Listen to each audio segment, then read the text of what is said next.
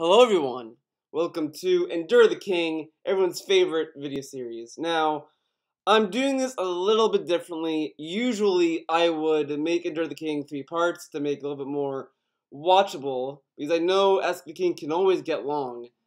But I figured, since the past two Ask the Kings, I never really finished them. I never did part 3, and I don't think I did part 2 and part 3 of the last one. So instead of doing in separate videos, because I've noticed for some reason every time I try to do it, either DSP drama happens where it's like, oh, I need to do a video that diverts my attention, or I just kind of get busy with other stuff in my life that kind of take away from it. So instead of doing that, I'm going to take the time right now to just watch all of the parts in one video. So it might be long. This video might be a long video. Nothing I could do, okay? Sound good? There you go. So let's start watching this. Pre-stream Mr. Hudstuff has uploaded for us. I'm not sure we're going to watch the whole video, but we'll watch as much, maybe. Alright? Sound good? Alright. Genetic Gamer Chewed again. He says, what is your opinion on the constant flavor of the month? So, for example, Minecraft, fidget spinners, and Fortnite, and all the people who seem to jump on them. I think that these people are frauds who purposely stream popular things in order to make a quick buck. They're frauds because they play games that are popular. What kind of logic is that? God of War is pretty popular, so is DSP a fraudulent streamer then? Like, I can the only kind of streamers that I find are fraudulent, I would probably make the case for would be, DSP in some regard, because a lot of the stuff he says is kind of, it is what it is, right?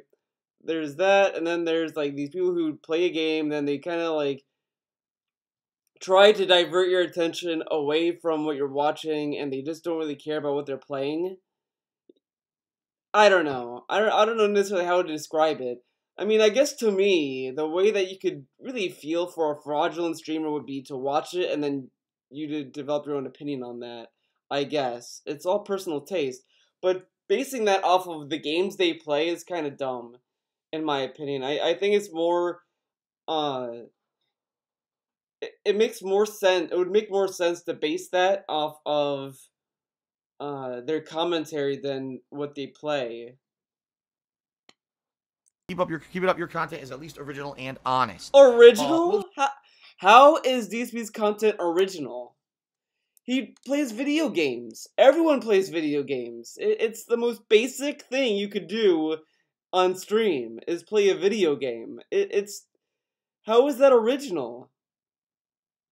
It would be more original if he... I don't know. I don't know how you could take playing a video game on stream and make it original. I don't really get that. I mean, maybe if you edit the video, like Donkey, for example, or recently, shout out to Zombie Smasher over here. He shared a video that was just amazing. The video is called The Best Playthrough of Metal Gear Solid 3. There's one on almost every Metal Gear game, and I fucking love that video. It's funny, it's hilarious. See, that's original because he adds clips in it. He makes little things interesting about it that makes it funny. See, that's original.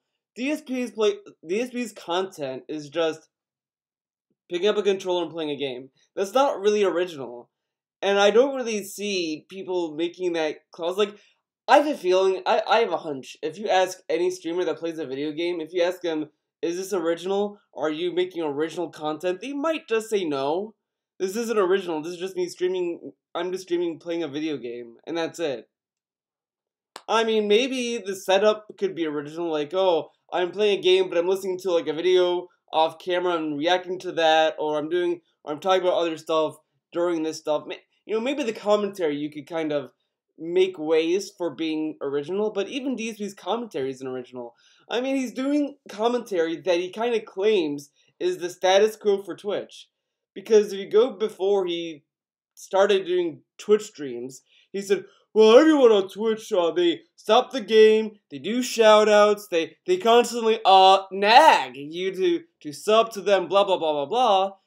And then that's what he's doing in his commentary right now. So in that regard, it's not really original. It's the same shit. He's been lately trying to push the narrative that him doing shoutouts is original and no one does it on Twitch, which is not necessarily true. Not everyone on Twitch does shoutouts as much, and not all of them don't do shoutouts either. So, it is what it is. Well, Genetic Gamer, here's the thing. Like everything, there's a generalization, and then there's the group mentality. In particular, when you're talking about Minecraft, fidget spinners, and Fortnite, there are people who actually really love this stuff. They play it because they enjoy it. There's people out there who I've seen who are incredibly creative in Minecraft and have done really amazing, fun things in the game. I'm sure there's people out there who are the master of fidget spinners, and they could do amazing... Why is fidget spinners part of this? No one streams fidget spinners. Like, this meme of hating on fidget spinners, like, I will say this. I was surprised how quickly the hate of fidget spinners died. Because for a while, everyone was like, oh, fuck fidget spinners, I hate them. But then people started to be like, well, it's just a stress toy. And that's really all it is. Because it's like the stress balls. The one that you squeeze and, like, the eyes pop out, that kind of shit. Like, the hate for fidget spinners died pretty quickly and no one really cares about them anymore. That's how quickly people moved on from it. And the only place that still hates fidget spinners is DSP's community. There's nothing necessarily wrong with that, but it's just kind of annoying to hear this meme of, oh, the fidget spinners, oh, they're goofy, stupid things. Like, okay. Tricks and everything to impress you, and they actually love playing around with the things. And in Fortnite, let's face it, Fortnite was released in the fall of 2017. It really didn't get mainstream popularity, all right, until just a month or two ago. So honestly, the game... It was already kind of popular when it came out in 2017. People were kind of talking about it, and then it just kind of snowballed to what it is now. And even now, it's kind of dying in popularity. I mean, it still brings in numbers. People still talk about it, sure, and play it. But, it's not like... I don't think we're gonna get, any celebrities outside of Drake playing Fortnite anytime soon, or as much, I guess I should say. That's my assumption. Had a fan base of people who were playing it before it blew up virally popular on Twitch, okay? So no, not everyone who plays these things is someone just looking to jump on the viral bandwagon. That is a false statement, and I don't agree with your statement. That was your statement, not mine. But he probably formed that statement from watching you, though, because if you watch DSP talk about Fortnite, he gets really heated about it. He's like, well, look, it's popular, it's the flashy game and this and blah blah blah blah blah. So I mean, he probably formed his opinion from DSP's hatred. Absolutely, it can be said that there are tons of people who, when they see something becomes popular, all of a sudden it becomes their favorite thing to do, and all of a sudden they've got to jump on the bandwagon and play. There are people who maybe played Fortnite a couple times, but they were on the PUBG bandwagon, but as soon as Fortnite blew up, that's it, we're dropping PUBG, we're playing Fortnite, right? Minecraft. There were people who never played Minecraft before, and then when Minecraft got huge, they jumped in it because they knew it was popular. Now, back then in particular, when Minecraft... No, I like how he's kind of saying all this stuff, like, oh, people jumped on this, but this guy jumps on everything that gives them views.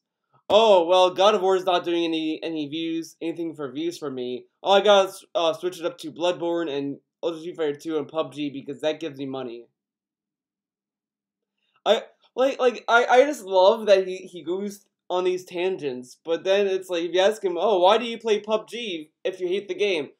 Oh, well, fan interaction, but if you go watch his PUBG streams, he just gets cheers and he just talks to the cheers. And tips and shit. I wonder why he still plays PUBG. Like, I kind of feel that DSP's been going through withdrawals of not playing PUBG for weeks. I just feel like that he's just like, I need to play PUBG. I need to play that. I need to get my money, dude. It was white hot popular. It was more about YouTube. Really, live streaming wasn't the big thing then, because that was quite a while ago. But still, it needs to be said, you're absolutely right. You're always going to have those people, all right? You're always going to have those people. There were people who, frankly, when I was doing videos on YouTube back in the day, I did gameplay videos and only gameplay videos. That's all I did. Now, eventually I did a little bit of vlogging here and there, but gameplay has always been my main focus, all right? Then all of a sudden, when it became possible to monetize gameplay videos on YouTube, you had big YouTube comedians and vloggers who all of a sudden broke into gaming. Oh, all of a sudden, I'm the biggest gamer ever. I just never told you guys. And now I'm going to play video games on YouTube for massive profit. And they would bring their fan bases over to watch them horribly play games. They would get paid to play games for paid. They watch them to play games horribly. You play games horribly too, and you keep telling us, it's okay to see me fail. It's this or that. People come to watch me play the game. Oh, but if the person is popular and he... Okay. Paid advertisements is ridiculous, okay? You're always going to have that. This is a commercial atmosphere. I hate to say it, guys. It is. Whenever money is involved, it's a commercial atmosphere. You're going to have the bandwagon jumpers, all right? Yeah, DC's not a bandwagon jumper. He just happened to play PUBG for free. He had it as a Patreon goal. Then the goal didn't get hit, and he played it anyway. But he's not a bandwagon jumper. Okay. He insisted on playing, what's that game called? Stick in a Hard... Was it called Stick in a Hard Place? Oh, I don't even... Or was it... Getting Over It, that's the game. He jumped in on that game. He insisted on adding that to the fucking, Indies Marathon because he heard it was a viral popular game. He played VR chat. But DSP doesn't hop on bandwagons. But he only played VR chat out of the blue for reasons. Okay. Now, here's the difference. What you need to do is really look at people who have talent versus people who are popular only for the sake of being popular. And here's what I mean by that, all right? Without naming any names, the other day I saw a tweet on Twitter in my timeline from someone who is a humongous streamer. And they were he's talking about Soda Poppin'. I'm gonna try guys, to find... I love Wes, great picture. I like this picture. It's a good one. But you should find the actual poster of it, Wes, and actually Photoshop it, change the word from God of War to Bun of War. But let's see who tweeted it. I think it's Bill. Bill did it.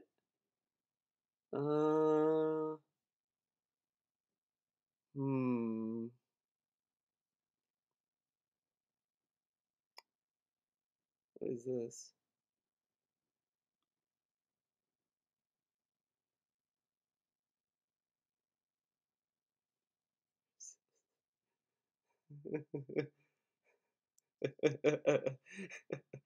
Oh, how did I miss that? That's pretty funny. Oh, god damn it, who tweeted it? Maybe it was Goutside. Goutside probably did it, because Goutside's pretty on the ball. Oh, talking about Vault Boy. Ooh, that's something. It is what it is, I suppose. Where? Damn it. If I can't find it, I can't find it, but I'm pretty sure I saw it.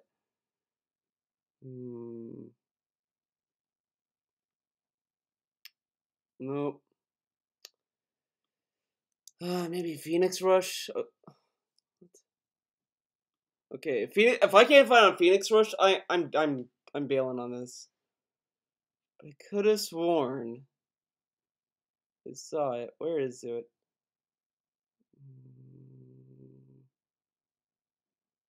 Okay. Rip.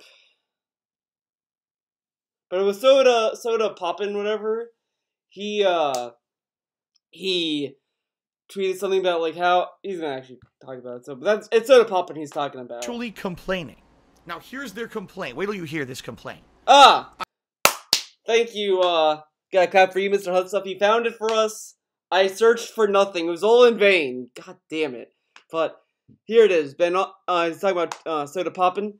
Been pretty awful lately when it comes to games to play TBH, or maybe it's just me being stubborn. Loved God of War, but man, sometimes I'm so bored not having that go-to game to fall back on every day. Tomorrow, Shope Keep to comes out. I'm hoping it's my saving grace. See you all tomorrow. Now, I'm gonna look like, I don't know, maybe I'm overthinking this or putting too much thought into what he was saying, but I feel like that he's mostly complaining about he wants more to play. Like, what's a game he can always go to and be like, and to unwind and stuff like that. And I gotta see where that's coming from, unless he's talking about honestly views and shit. But look how hypocritical this is. DSP has been crying for weeks. Mr. Elseff even has a video about how DSP loves God of War, but he has to switch it up because the views are down, and I can't pay the bills. And he's giving shit to Soda Poppin for this. I don't know. It always amazes me when he makes these direct contradictions about his own viewpoints like this. How he's not aware of it. It blows my mind. I can kind of see when it's like stuff that's subtle contradictions that he makes, but when he makes these generalized ones that are blatantly obvious, it blows my mind that him and his fans don't fucking call him out on it. Blows my mind. I can't believe that I can't get another good staple game to stream. I mean, you know, Fortnite's good and all, but I can't really find any other good Oh, it changes the name of Fortnite. games. Wow. And God of War also has been pretty good recently, but I mean, I really would just like a good go-to game that I could go back to and stream and have fun with and entertain you guys, but there's just nothing out there. I'm not even kidding you. Sounds like he just wants a game to entertain his fans, which is like... Isn't that what you do? You try to play games that entertain your fans? Okay. That was the tweet. I was reading, I was like, there are thousands of games. There are so many games. I mean, I'm pretty sure... So many games. Okay, Phil, so why don't you play those so many games? Oh, I can't do it, dude. I need to make money. Sure, everyone, you could find something that you could play and enjoy, right? And maybe get good at, and it could become your go-to game. So I'll be honest with you guys. What are my go-to games? Well, PUBG. Street Fighter is one of them. Even though I don't like the popular new Street Fighters. Going back to the old Street Fighters, that's one thing I can always go back to. So you never went back to Street Fighter 2 until, like, you were desperate. And I guarantee that when the Street Fighter Collection comes out, at most I could see him probably play 2, which, but I don't see him switching it up with like Alpha 3 and Third Strike to mix it up a little bit. I don't see him doing that when the 30th anniversary. He might do Third Strike here and there, but I think he's gonna be exclusive to Street Fighter 2 because he's a fucking fanboy of that game. Some first-person shooters, you know, sometimes I go to Call of Duty or whatever. That's one of the things, if I play enough, I can get good at. Or difficult games that challenge me where you know I'm going to rage. For example, the From Software series, I would say, is a go-to series. Yeah, but he delayed starting Bloodborne. I was going to say something weird, but Bloodborne. He delayed that for like so long. I thought there was a bug, but he delayed that game for so long, and the only reason why he started playing it because he didn't know what the fuck to do that 1 week leading up to God of War. He had no idea what the fuck to do, so he's like, well, I guess I'll play Bloodborne. I mean, yeah, Bloodborne. But yeah, he did it because he knew he could go back to it. Okay, so then why is now playing Dark Souls Remastered? I already played it, dude, but I thought that was your go-to game. Okay. Series, when things are slow, I can always go back and play a From Software game and people will enjoy it, alright? Yeah, now, is that why you're gonna go back to Dark Souls Remastered? Oh, wait, no, you're not. Okay. Why? Well, folks, I hate to say it, it's because I have some talent. Talent? Yeah. Talent? Playing video games is a talent now. Okay. Guys, my talent is eating M&Ms. You know, I like M&Ms, they're cool. It's my talent, guys. I'm gonna do a live talent for you guys. I'm gonna eat 2 M&Ms. And these are not just any ordinary M&Ms, guys, by the way. It's almond M&Ms. Almond. This is talent, guys. I'm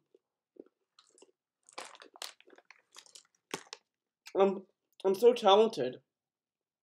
You know, it's because not only am I entertaining on stream, but I also do have some kind of talent when it comes to video games. Every video game? Absolutely not. I'll openly admit to you guys, I'm not very good at most games. And a lot of games, I'm flubbing. But you just chat on people for being bad at games that get paid. You literally just chat on them like 4 minutes ago. But now it's okay that he can admit that. Okay. Around, I'm sucking, I'm not paying attention. I mean, in recent years, definitely I've gotten better than that. But over time, I would say it's fighting games, certain first-person shooters, and the From Software games that over time I've gotten better at, and they've become my staple games. So when I see a ginormous streamer complaining that I don't have a go-to game, what that tells me... I cannot wait until he plays 30th Anniversary, because he'll be actually playing against real fighters, and he's going to find out that he's not that good. Me is that guy literally doesn't have talent. No talent. What he has is a virally popular following who probably like him because he's a jokester on stream or maybe has a good personality. Yeah, if you care about entertaining your fans, you have no talent. You know, that is kind of shitty. Like, I could make let's say I make a webcomic. I keep talking about it, but let's say I make one and no one's enjoying it. I'm gonna sit there and be like, man, I need to find something to do with a webcomic that will make people entertained. Does that mean I have no talent? No, that just means I want to make something that entertains you. If someone wants to play a video game that's entertaining to everyone, he wants to find a game that is entertaining to everyone. That doesn't mean he has no talent, but okay. But he's having a hard time just picking up any game and getting people interested in it. That's not good. You know what I mean? Good, dude. And what that shows is maybe this guy is one of the people, as Genetic Gamer is suggesting, is someone who jumps on a bandwagon. Oh, well, Fortnite was popular, so I jumped on it. God of War's popular now, so I jump on it. But they're not my go-to games. I wish I had go-to games. Like, well, then maybe you should actually get good at games. Who jumps on a bandwagon. Oh, well, Fortnite was popular, so I jumped on it. God of War's popular now, so I jump on it. But they're not my go-to games. I wish I had go-to games. Like, you jump to games all the time. He rushes through games, drops games to play other games. He was saying that he might have to drop Bloodborne Redemption Run for a while because he's going to play God of War, but he doesn't jump to games. It's amazing that DSP can say this and not at all think, wait a second, I have no room to talk. No awareness. No awareness. Like, well, then maybe you should actually get good at games. You know? Instead of just sitting there complaining, saying there's no good games. That's ludicrous. There's so many good games out there right now. Anyone could jump onto any genre. You could go to any genre or whatever and find a niche and get good at it and enjoy it and have that be your go-to genre. You could definitely... Yeah, but maybe he wasn't thrilled with the genres he was having as a go-to, and he just wants to find one that is a go-to. Like, you know, sometimes, like, I got Survive and I got Monster Hunter World for both games to kind of play on stream at times that there's no other game I want to play on. Like, I played God of War on stream on Thursday, and that was fun, and I like doing that, but sometimes I might want to just do a relaxed stream, because with God of War, there's a lot of story to it that I want to pay attention to, and sometimes I feel like when I stream it, I either lose some of that immersion, or it's just like I get too immersed and I can't really do anything fun for the stream, and I can't really do any commentary, or I don't know, I can't. It's just it loses something. There's nothing wrong with streaming God of War either. I like streaming it, but it's just I feel like that there's, you know, there might be a game I want to do that's less intensive or something like that. So, you know, I could go back to Metal Gear Online, back to Survive, back to Monster Hunter World, play those games and just kind of have fun and relax and be like, you know, oh, I'm going to go on a hunt. I'm going to hunt this monster and then just do that. Now, I have not played Monster Hunter World in a while, unfortunately, but I've been kind of getting that itch in the back of my mind saying you should go back to Monster Hunter World. So, you know, maybe next week I'll do it when I stream again. But again, that's the kind of stuff that matters. Sometimes people don't want to play a game that is that intensive or anything like that. Like, I kind of didn't like streaming Yakuza, honestly, because I like playing that game, you know, story-wise. It's a game that I might just stream once I beat the game. If it just opens up and allows you to do whatever you want, I can stream that. That's fine. But I don't want to stream it when I'm like, I want to just get through the story and I want to, you know, experience that. That kind of stuff I might not want to stream. But if it's something that's like, you know, oh, okay, I can just do this, you know, whatever. And JRPGs kind of work that way too. Like, Persona I could kind of stream that just fine. Without Atlus's crazy regulations on it, but it is what it is. Definitely see the difference. You can definitely see the difference between a streamer who's just there to be silly and have a million people in stream chat throwing money at them, and versus someone who's there for the love of the game. There's a big difference and a diversiveness between that, all right?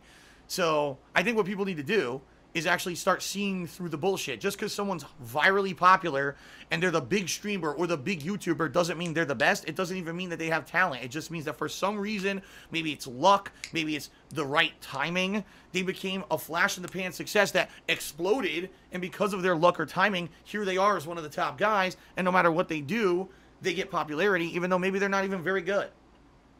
You know, I've been seeing some streamers, been watching some of the streamers. I thought you don't have time to watch other streamers, though. Funny how we magically found time to watch other streamers, right? But he said if you watch other streamers, he'd hate his job. But he's watching other streamers. Okay.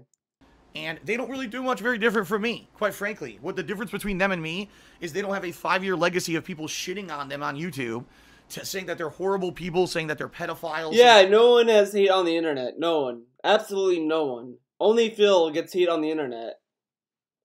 You know, Anita got a lot of shit on the internet. Like, everyone fucking hates, dislikes her and all that kind of stuff, but she somehow makes more money than him and Jonathan McIntosh. Just think about that.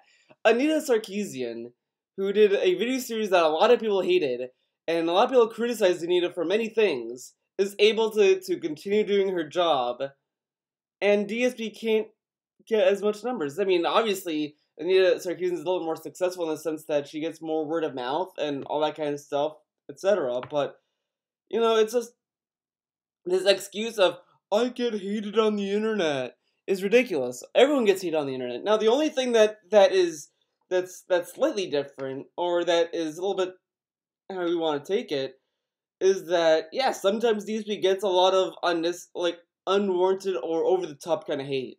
Stuff that's a little bit more malicious. Sure, you might get that kind of stuff from time to time. But a lot of it would not have happened if DSP just moved on. But he kept taking the bait all the time. And he still does, even though he says he doesn't. It is what it is. That they're scam artists and all that shit. Instead, people actually embraced them positively, and those people ended up being very successful. So what a difference when you don't get stalked by a bunch of people for 5 years and have your whole life torn apart. Stalked? So watching his videos is stalking him. Okay. Now someone's say, oh, but Theo, they make sock accounts, they go to his Twitch streams, they go to his forums. I mean, every DSP fan does that. It is what it is. Personally, that you can actually be successful on the internet instead of struggling. Wow, what a fucking surprise. Like, I didn't know that, right? But it is what it is. You know, I am where I am, and I'm happy to at least know that where I am is somewhere that I'm okay with. I can wake up every morning and say I'm okay with who I am and what I do. I'm okay I play games for the love of the game, right? Primarily, that's what I do. And then when it comes around to, okay, yes, every once in a while, do I have to make a business decision based off of income? Sure, that happens all the time. But at least I can say I'm here to enjoy gaming and have fun with. He makes business decisions, but he's not in it for money, guys. No, clearly not. You guys, and I did this before I ever made a penny doing it for years, you know, versus these people who just jump on the viral bandwagon of whatever's popular to make money. And then when that's not relevant anymore. You can't just say, well, I used to not make money for doing this. That no one fucking cares. Once you make money and get paid, there you go. I mean, whatever happened in the past is in the past. I thought you don't look at the past. Like, come on, really? Like that's like if an artist that doesn't get paid for his paintings, he doesn't have a stable job. He's struggling. He's a starving artist, and then he suddenly gets deals done, he gets a lot of money, gets paid, and then he's like, well, I'm a very, very indie artist, I'm not big at all, and he's like, but you have, like, your pieces all over in other museums, you get all these showings, you get all these galleries, you're always getting paid to do stuff, like, I mean, that's like if Shinkawa says, well, I'm a starving artist, guys. And it's like, but Shinkawa, you work with Hideo Kojima, you did the Metal Gear series, you're working on Death Stranding, you're doing this game, I can't remember the name of it, unfortunately, but he's doing another game. He did artwork for the Zombies mode in one of the Call of Duty games. Oh, but I'm a starving artist. See, I am a starving artist because I did art before I got paid to do it, before I did Metal Gear and all this stuff, so... I'm a real artist. I don't know. I don't know. I guess that might be not necessarily the right way to look at it, actually, now that I said that out loud. But it's just, I'm going to go back and just revise this whole thing and just say that you can't just keep looking at the past and saying that, oh, that's what makes me what I am today. It's like, but you make decisions on money. You care about getting paid. That's why you're playing PUBG all the time. That's why you put games behind paywalls. That's why you're dropping God of War for a while, because you're not getting paid. That's... making them the big money anymore. They complain there's nothing to play. I mean, what a joke. You complained for the first half of 2018 of there not being any games to play that's giving you a lot of money. What? Okay. You know what? We're gonna do a little bonus here. Let's go to Dragon Killer. Our boy Dragon Killer. Let's see. We might have to scroll for a while, guys. We might have to scroll for a while. It should be like in the beginning of God of War, like beginning of that whole thing, I think we're getting close. We're getting close, guys. Let's see.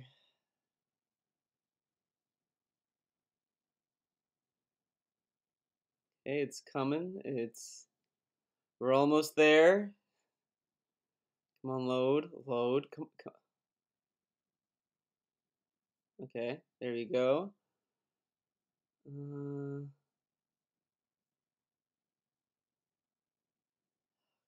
on.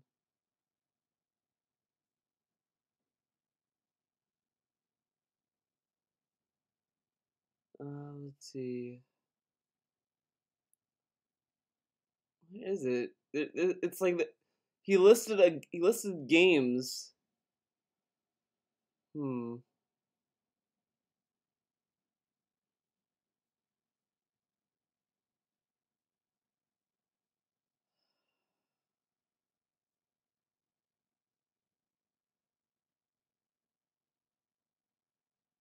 Okay, this is something. So pumped for God of War in 1 week now. Finally, after 3+ months of passable stuff, a must-play has emerged to make us remember why we all love gaming. I think God of War will be the big gaming turnaround that 2018 needs, because it's been a dud so far, and we need something big to get our juices flowing. Alright, so there you go. Baseball did a 25-bit share, and here we go again with the trolling, but I'll do it anyway. It's kind of weird how God of War for you had so low viewers. I watched Tolo stream, and he had 600 people. Alright, so baseball, two different things. Number one, Tolo and I have different audiences. How is that a different audience, though? They watch games. There is some crossover. There absolutely is crossover. We have different audiences, okay? My audience literally up front told me, Phil, when God of War comes out, we're just like you. We want to play this big giant AAA release. Who said this? I've not seen a single person say this. Phil, we're just like you. We play video games, dude. Okay. It's so hyped. It's rated so highly by people. We're going to be playing it, and we don't want to watch your streams because it's going to spoil, but we will watch on YouTube on demand once we get the chance. And by the way, that has 100% happened. So unlike Tolo, who basically just live streams, I've got a whole backup system on YouTube of uploading my playthroughs, and the God of War playthrough's been doing very good on YouTube. So overall, God of War actually has been doing really well. It's just that the streams in particular haven't been doing good, all right? Because people don't want to spoil. They just want to watch on demand at their own pace later on YouTube. So that's number one. Number 2, Tolo's been playing the game as a crazy difficulty challenge run. Apparently, I heard he's been playing on the hardest difficulty, and it's kicking his butt. But, I mean, that's part of the appeal of Tolo, is he's a very determined, very high-skill gamer who wants to challenge the hell out of himself. Yeah, DSP doesn't want to challenge. See, this is why I've been saying to people that DSP is like a pro cheese man. He will play a game and find stuff that he can use to exploit to get his way through the game, because he cannot handle challenge. He cannot. Every time that a game requires him to either think or to challenge himself, he's just like, fuck this, I'm out. Like, he fucking cheeses it. Like, look at Bloodborne. He was like around the recommended, he might be even over the recommended level for the Old Hunters DLC. He quit it because he's like, I can't play this, because the game requires him to actually work for his wins. So he's like, I'm gonna go back and wait until I'm like higher level to do it. To say, look what I did. I kicked this game's butt at the highest difficulty when it was a new game. That's his kind of his niche, and he's great at it. He's a much better gamer overall than I am. But don't you say that when you fucking beat Bloodborne? I'm a great gamer. I'm able to go through From Software. It shows that I'm such a good gamer. But he can't play fucking God of War or any other game for that matter on hard. He can only play on normal. Like I might play on normal myself. I mean, I'm not gonna tell him too hard about playing normal, because I do that too. But I only do that for certain games. So there's a game that's like, I want to challenge myself. I do hard, but for the most part, I do stick with normal just to experience it the first time. But I mean, come on, you can do hard on God of War. I'm playing fucking God of War on hard. It's pretty fun. I'm not stupid to think that I'm as good as him. He's crazy good at games. He's way better than me. So his appeal is watch me come beat the shit out of this game at the hardest difficulty at launch. So that's why he's... That's not an appeal, though. People like watching challenges because that's fun to watch. It's fun to play. It's fun to watch. When you just see a streamer, like if I streamed it, all I did was just running perfects. I'm just, going around just killing enemies. That might be fun for a while, but it's just gonna be like, okay, this is boring, and then you're gonna leave. Because it's fun to watch people get challenged, and die countless times, and they try to rise above the challenge, and you see them progress through each fight. It's interesting and fun. When you watch DSP and he's just like, axe throw, you just want to go to sleep. It's not fun. That's why watching him play Dragon Ball FighterZ, Tekken 7, Street Fighter 5 were a lot of fun to watch, because he struggled to play those games because he had to challenge himself fighting other players. Ultra Street Fighter 2 was kind of fun to watch him play, but now it's just kind of boring because everyone that plays that game is kind of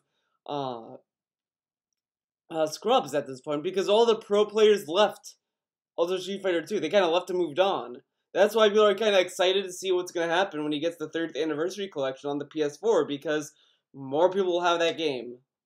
Getting the views he's getting. People want to see someone who's, has a high skill level take on this very daunting task of beating it, at that level. So there you go. I mean, that's the difference. Tolo is going to have better viewership than me for games like that, especially when he's doing it at a higher difficulty. It's just that simple. That's what his viewer base loves to see him do. My viewer base loves to see me just enjoy games at my own pace, do fun commentary and narrative, explore and enjoy the game at my own pace. But when it's a giant new AAA release that's so hyped like God of War, they're not going to want to be spoiled live, so they're going to watch the YouTube video. I just like how suddenly it's just fucking... Well, God of War is AAA game, and AAA games never get the high views, while he always hypes the hardcore gaming season for getting a lot of views. Man, it almost sounds like he's trying to come up with reasons why he can't get views. Instead, and that's exactly what's happened. So, I'm very happy to hear that Tolo streams of God of War are doing good. It's a very different style of presentation and gameplay than what I do, but it's not that my playthrough of God of War is failing. It's not. It's been very good. My views on YouTube have been at least 50% increased. In some days, they've been double what they normally are for the past week since I started playing God of War. So in no way am I complaining at all. You know, it's been good stuff. Then why don't whatever? Daggerborn did 100-bit cheer. He said, "What inspired you to grow a goatee?" Quite honestly, two things. I don't care about the goatee, TBH.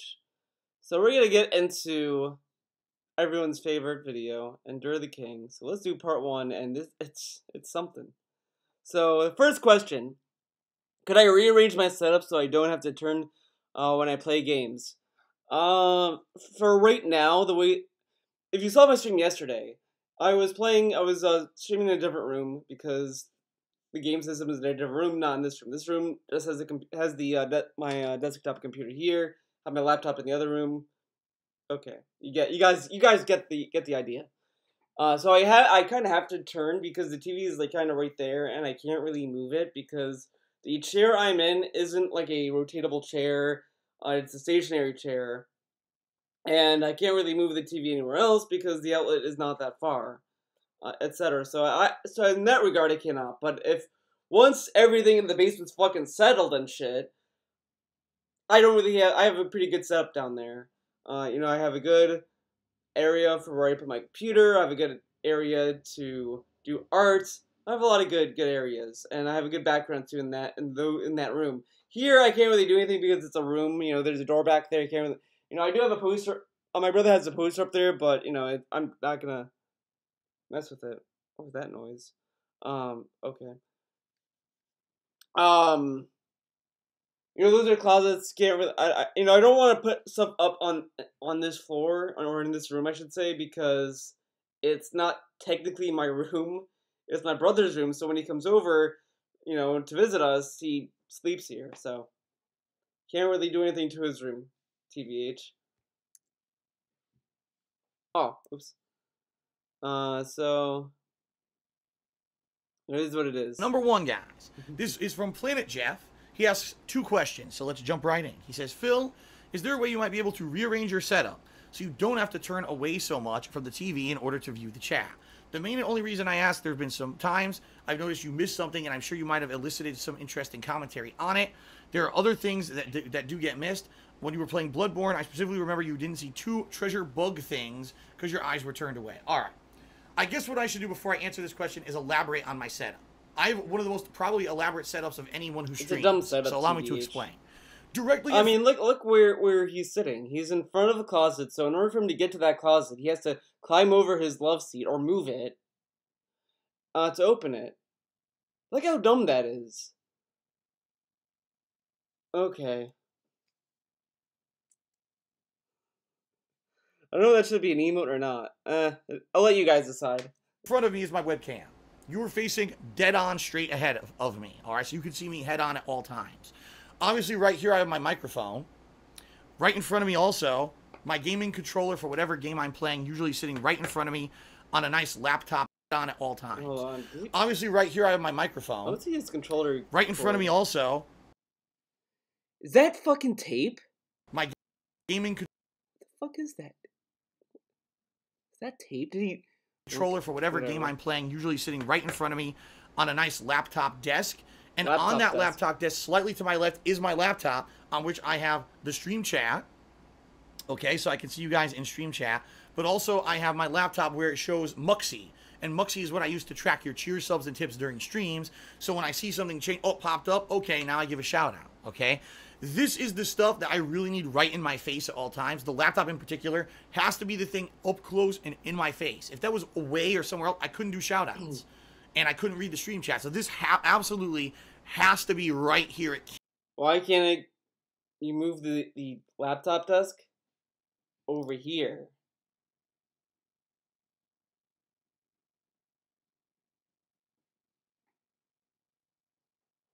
That's what I've been saying. He could have just moved the laptop to where the TV is. So if the TV's over here, he could put the laptop right here. So it's like he doesn't have to look the other way. Like, that's so dumb. I don't get this fucking setup. Can't be anywhere else. All right. Now I'm sitting on a love seat. All right. Most other streamers, they're sitting at a PC set up on their desk or whatever. Right. They're just sitting right there. I'm not. I'm sitting on a love seat. And so I have around me other equipment. For Depends, example, I to my guess. left here, I have my mouse, which I use to control my desktop PC, which lets me allow to record or stop recording or stream or stop streaming. I've got my Oh, okay, drinks. so that's why. Okay, I was wondering, like, when he's doing this, like, why does he always have to get up to go to his laptop, his desktop for things? But it's because that's where all the capturing stuff is. Okay, I thought it was going through the laptop, and I was like, you know, but I guess that's what's going on. So right Okay. now I have a mug of water. Okay. And I have an energy drink that I usually drink one energy drink per day to get me One energy drink per day. I didn't he drink two energy drinks on stream before? Usually, I fuck it. ready for streaming. So that's to my left over here. And then to my far left off in the back, I have my computer monitor turned towards me, and I can monitor the stream. I can see the quality of the stream that's going out to Twitch right now. I can monitor my OBS studio setup to see everything that's being captured over there. So basically, over here is like my command center for everything going on with the stream on my left-hand side, okay? To my right, way off to the back of the room there, I have my entertainment center. Now, on my entertainment center, there is my PS3, my Nintendo Switch, and my Xbox 360 on the bottom shelf. On the middle shelf, there's my PS4 and my Xbox One. And on the top shelf, it's my Wii U and my old Wii, okay? And those are all sitting in the entertainment center. And on top of the entertainment center is my TV, okay? And right here are my headphones. My headphones plug into the little headphone receiver below me on the floor, and that goes off to whatever console I'm currently playing. It's attached to the back of that console. All right. I would tell you all the ins and outs of how I also have HDMI cables going to a splitter and my capture device. I don't need to get that much into it. So the bottom line is when I'm sitting here playing games, here's what I'm doing. I'm looking at the camera and talking to you. When I'm playing the game, I'm usually slightly tilted to the right, playing the game like this. When I'm looking at stream chat, I have to look around the mic, and I look down at stream chat. I'm looking over here at people who are cheering, subbing, and tipping and stuff like that. And then over here, I'm constantly looking to the left to monitor the stream and make sure everything's going okay with the stream. And I wait for about 10 to 15 intervals, 10 to 15 minute intervals to say, oh, okay, that video's ready, and I'll stop recording and start recording again to create the parts for YouTube. All right? So I actually... But he wants to focus on Twitch, but he still wants to make the videos viewable on YouTube. On the fly and constantly stopping and starting recording. A lot of people don't know that. They think, oh, Phil just streams and he splits it up later. No, I'm on the fly stopping and starting, which is why... Why do people think that? It's so obvious he splits the fucking part. You would have to be, like, so blind. Like, you might not be watching the stream at that point, because he literally... Because when he fucking plays, he's like... 10 minutes. Okay, we're going to this room. Click. Click. Okay, we're going into this room. It's so obvious. It's so bad. And I even, like, I made a forum post years ago, or months ago. Well, not months ago. A year ago. And I told him that he needs to make his commentary more flow better. Just flow better, because it's so obvious that he's splitting parts that it just kind of takes you out of the stream. Or out of just the gameplay, because no one on this planet, when they play a game, they don't just, and they're talking with their friend or whatever, because that's kind of what streaming kind of is, like you're playing a game in front of with your friends or whatever, and no one sits there and is like, okay, Bill, we're gonna go into that room, okay? You go into the room. Billy went into that room. It's like, okay. As soon as I finish a stream, I'm able to upload those videos to YouTube right away. It's a lot of work. It's a lot of work? How? It's more work to split the parts. You just do click, click, click, click, click, click, click, upload, upload, upload, upload, upload, upload, upload. That's like the most bare bones thing you could do. I could upload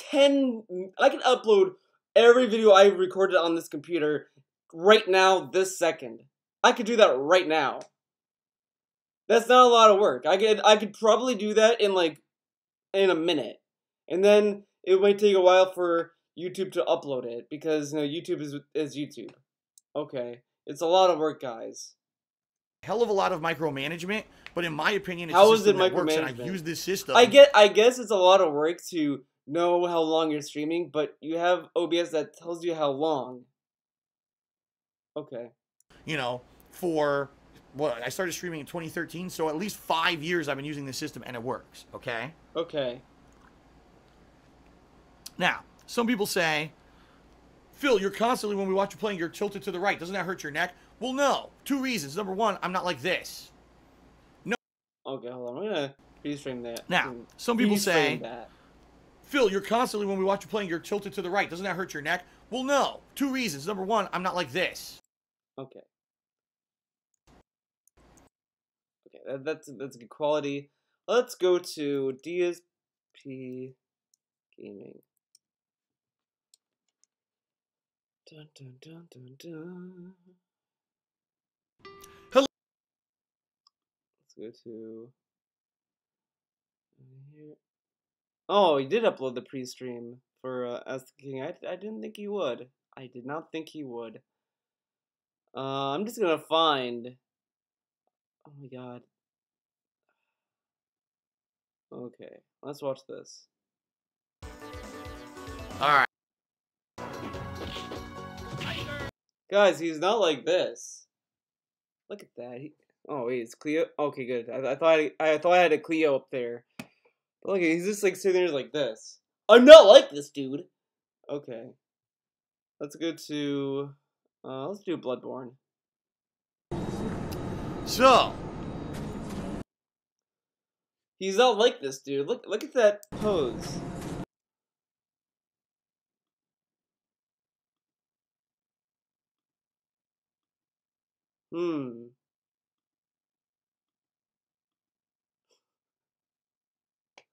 Okay. Okay, Phil. Yeah, you don't sit in that position. No, I'm like this. I'm turned. Right? Playing like this. Like that? Is he does that look like what he looks like in this? No, it doesn't. Completely different. He's only like that when he's just like ready to go to bed, or if it's like easy cheese time. But if it's a game that is like, oh shit, challenge. Okay, yeah, look at that. Let's just go to Far Cry 5. Let's see what that Far Cry 5.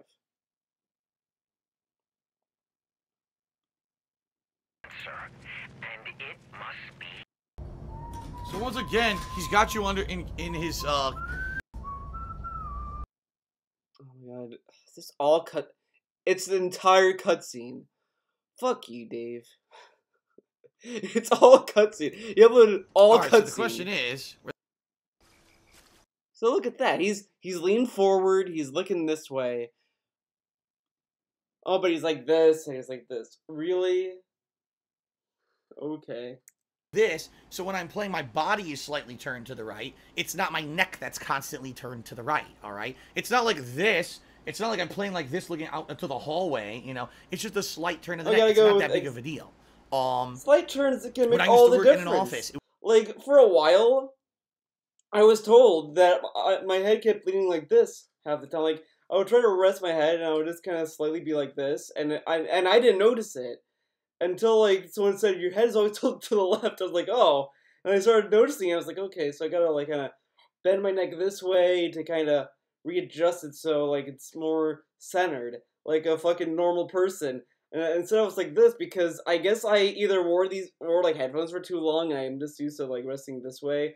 I don't know. I don't know what caused me to rest my head this way half the time, but it is what it is. It was the same deal. Yes, I had a monitor in front of me, but I also had files and I was constantly having to look to the side or do that. Never have I had a job where I could just do this. Duh. No way is this normal, guys. I mean, really? How many people do this when they do an office job? How many people, if you go to your job, are like this? Hello, everyone. Welcome to the office. No one. This is a dumb exaggeration from Dave's part. I mean, come on. People are like this. They move around like this. They might turn their head. Everyone's like flexible and they move around. You know, artists they have to look ahead like this to draw, to paint, whatever. The only time that might be slightly different is if you're using a Intuos tablet like the one I got. You might have the tablet here and a monitor over there, so you're kind of doing this, which kind of is pretty hard to draw on because, you know, you're not used to drawing like that's a whole other thing. There's a learning curve to it.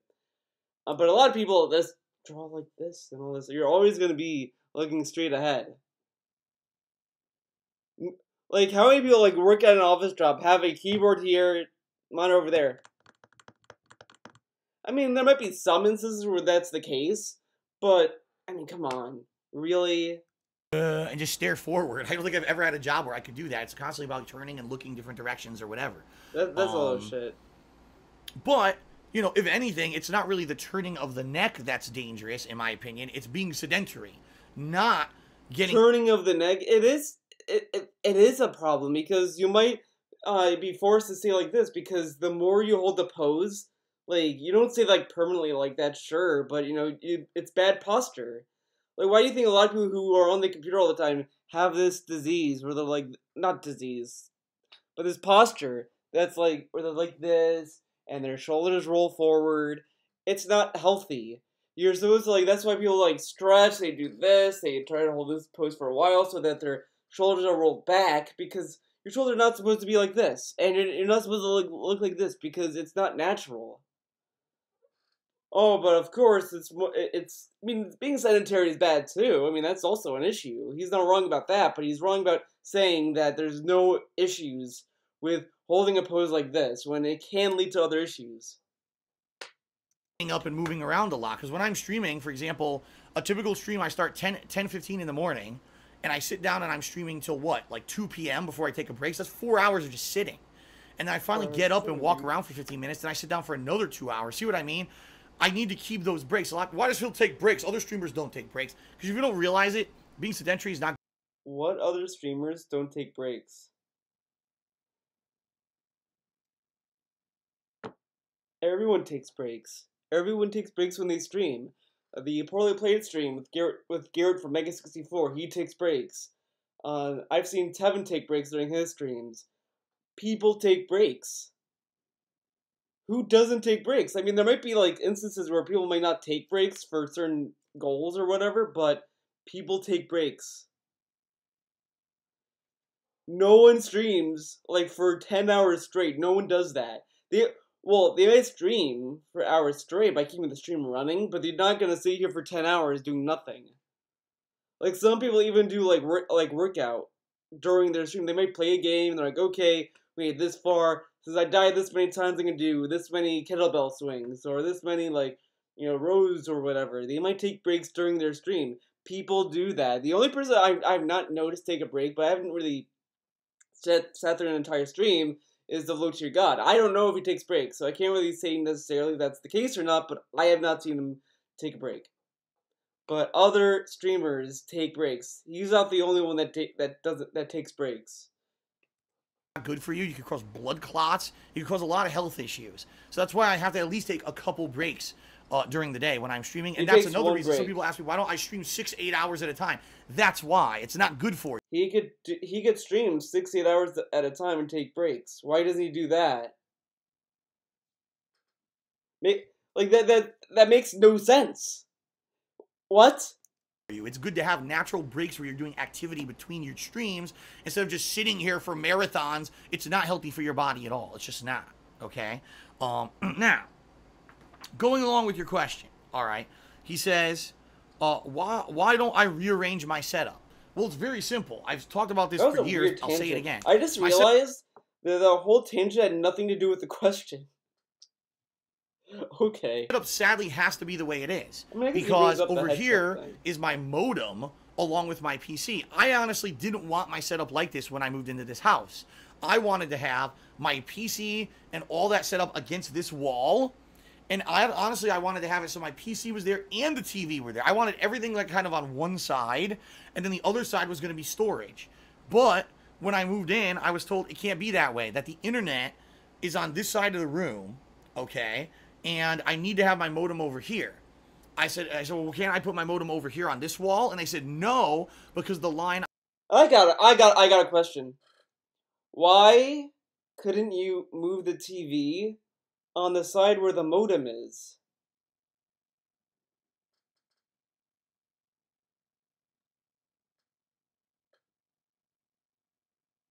Why? I mean, I'm assuming that the side where the computer is the same, like, length as the side with the TV, I mean, it might be a little different since there's a closet, maybe, but he could arrange it so that it works in that regard. Why couldn't the TV be on that side?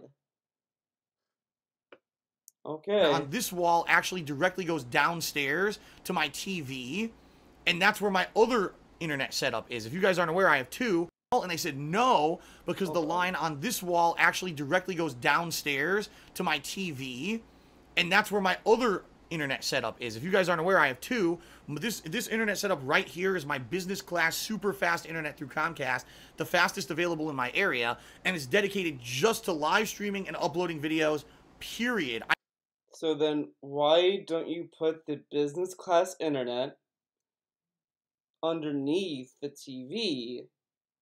In that floor that you just said, and have the wire run up through the wall, through the floor or whatever. I mean, maybe that's not ideal because you have a cord going along the wall. So maybe that's not ideal. I do nothing else with that. So I can live stream at the highest quality. I can stream and upload and no issues. It's always there. I have another modem downstairs that's just regular internet.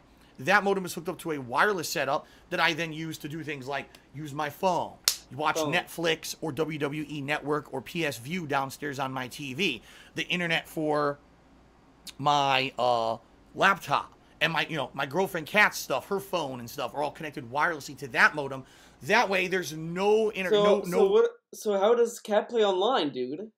Wow, he's so selfish. He's not sharing that business class internet with Kat. No, you know what? I guarantee he's running another line, for Kat to use the business class internet for her online games. Guarantee it. Problem where, oh God, someone's watching a movie on Netflix, someone's using their phone, it won't interfere with my streams or my uploading, all right? So what I was told when I moved in here is that, no, the line over here in this wall of the right-hand side of my office is directly connected to the one downstairs, so you can't have two modems on the same exact wire, or else you're going to be sucking bandwidth out of each other. So I was told this wire over here is a separate line that connects to the outside, so I had to have one modem here and one modem down there. Now that being said, now I'm screwed because I can't have my computer stuff here and the TV and everything over here on this side of the office. It doesn't fit. There's only a small area over there. So I had to split what I wanted to do with the... Okay, it doesn't fit. Then, Phil, you get a little creative. You get a little creative about it. So you just look at maybe where the computer desk is. You put it next to your fucking love seat, and then you put the TV where the computer is. I don't know, Dave. Times like this, you gotta get creative. You gotta think outside the box. Can't think inside the box half the time. You gotta be experimental. Come on, dude. The office and have my PC/internet set up over here to stream, and all my actual gaming stuff, consoles and the like, has to be on the other side of the room because that's where there's room for it. All right. Could I rewire my entire house? Maybe, but it probably would cost a ridiculous amount of money. Money. In addition, even though I legally have the right to do that, it would probably be a pain in the ass later on. Let's say, for example, I eventually have to sell my house. Well, now explain to someone why you had to tear the walls out and why there's 3 internet lines on one side and not the other. You know what I mean? Like, you want to try to keep the house congruent with all the other homes in the area. So if you try to sell it, it's attractive, not that. Sadly, I have a house that's so different because I renovated everything for the business, and now I'm trying to sell it, and now I can't sell it. You know what I mean? You know what I mean? Sound good. So that being said, there you go. There really is no way that I could better rearrange my equipment. Sadly, the only thing I could do, instead of using a monitor at all right, I could just play games only on my PC. And what that would entail is, number one, either buying a gaming PC to handle all the games that I play, which I can't do that right now, or running even more wires. Oh, by the way, there's already 2 giant, I take it back, 3 giant wires run across my whole office floor, running another wire across the office floor so that I could have, the game set up only on my PC, and I would never be sitting here on the love seat ever again. I'd be sitting over there in front of my PC forever. Why don't you get a big monitor, put that on that desk or whatever, like the size of your TV, and you tilt the love seat the other way, I don't know. You know what? No, I'm thinking too much. Fuck it. And honestly, that's what a lot of streamers do. They only play games on their PC setup. I don't like that. When I sit down to game, all right, I've always been of the impression that gaming is supposed to be something that's comfortable, something that's entertaining and fun. And yes, I do this for a living, so it should be to a level of professionalism as well. What professionalism? But I want to sit here and enjoy a game. So I want to sit on a nice love seat over here with tons of space and room. If I need to stretch my legs, not that I'm on a cramped office setup, an office chair where there's no room to really relax or be comfortable. And I want to sit here and be able to have interaction with you guys on a laptop, and I have drinks in front of me and everything. This is a much better setup, in my opinion. This is my personal opinion, than someone who's cramped in front of their PC all day. And I could attest to that. But the other thing he could do, which is going to be insane, guys, get this. Why not move the laptop to the other side so he has the chat and the TV lined up? He could at least do that. Come on. Come on, Dave. PC games that I play, in particular when I do like indie marathons and stuff, a lot of the games I play are on PC only. So I have to go sit there in front of my PC for the greater part of, 8+ hours for a marathon. And by the end of the day, my neck's killing me, my back's killing me, my body... How is your neck killing... Dude, he's like straight ahead. He's like, oh, my neck's killing me. But when he's playing fucking Far Cry, look at that. He's like this. Oh, no, this doesn't hurt my neck, but sitting like this hurts my neck. Dave has a very weird body. I think he might need to go to the hospital because he has so many problems that are not normal. Body is sore as fuck, and I just didn't have a good time. I felt like, man, I really wish I could have just went and relaxed on my love seat and enjoyed games for what they are, an enjoyment, relaxing experience, rather than, oh, I had to be super serious and, oh, be right in front of my PC constantly and have everything go through my PC. All right? Now, you don't have to do that.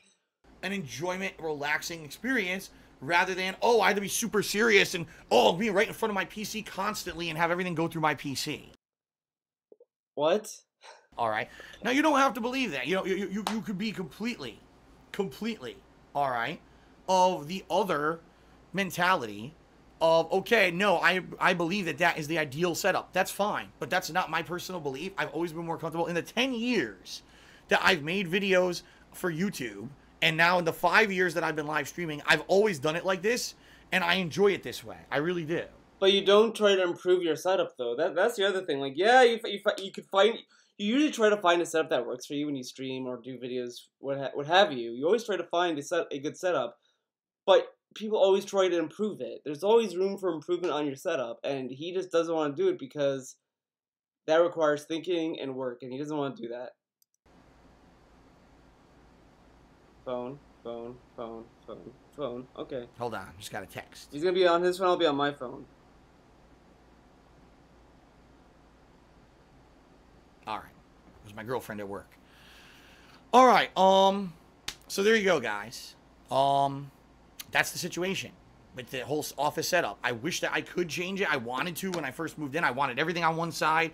I was told you can't do it. So that's how it is. Nothing I can do. The thing is, do you see any actual negative effect on my work? No one's ever said, oh man, Phil's work seems like it's not as good because... Yeah, I do see a negative effect. You look like you don't care half the time when you fucking play a game. You're just like this. You went to sleep during Yakuza.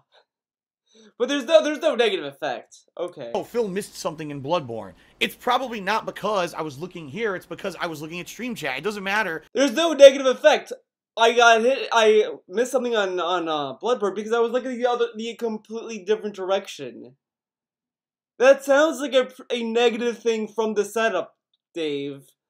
Wow. GG. He fucking addressed... Oh. I want to hear that again. No one's ever said, oh man, Phil's work seems like it's not as good because... Oh no, Phil missed something in Bloodborne. It's probably not because I was looking here. It's because I was looking at stream chat. It doesn't matter. That's why the fucking question asks you to move the fucking setup around.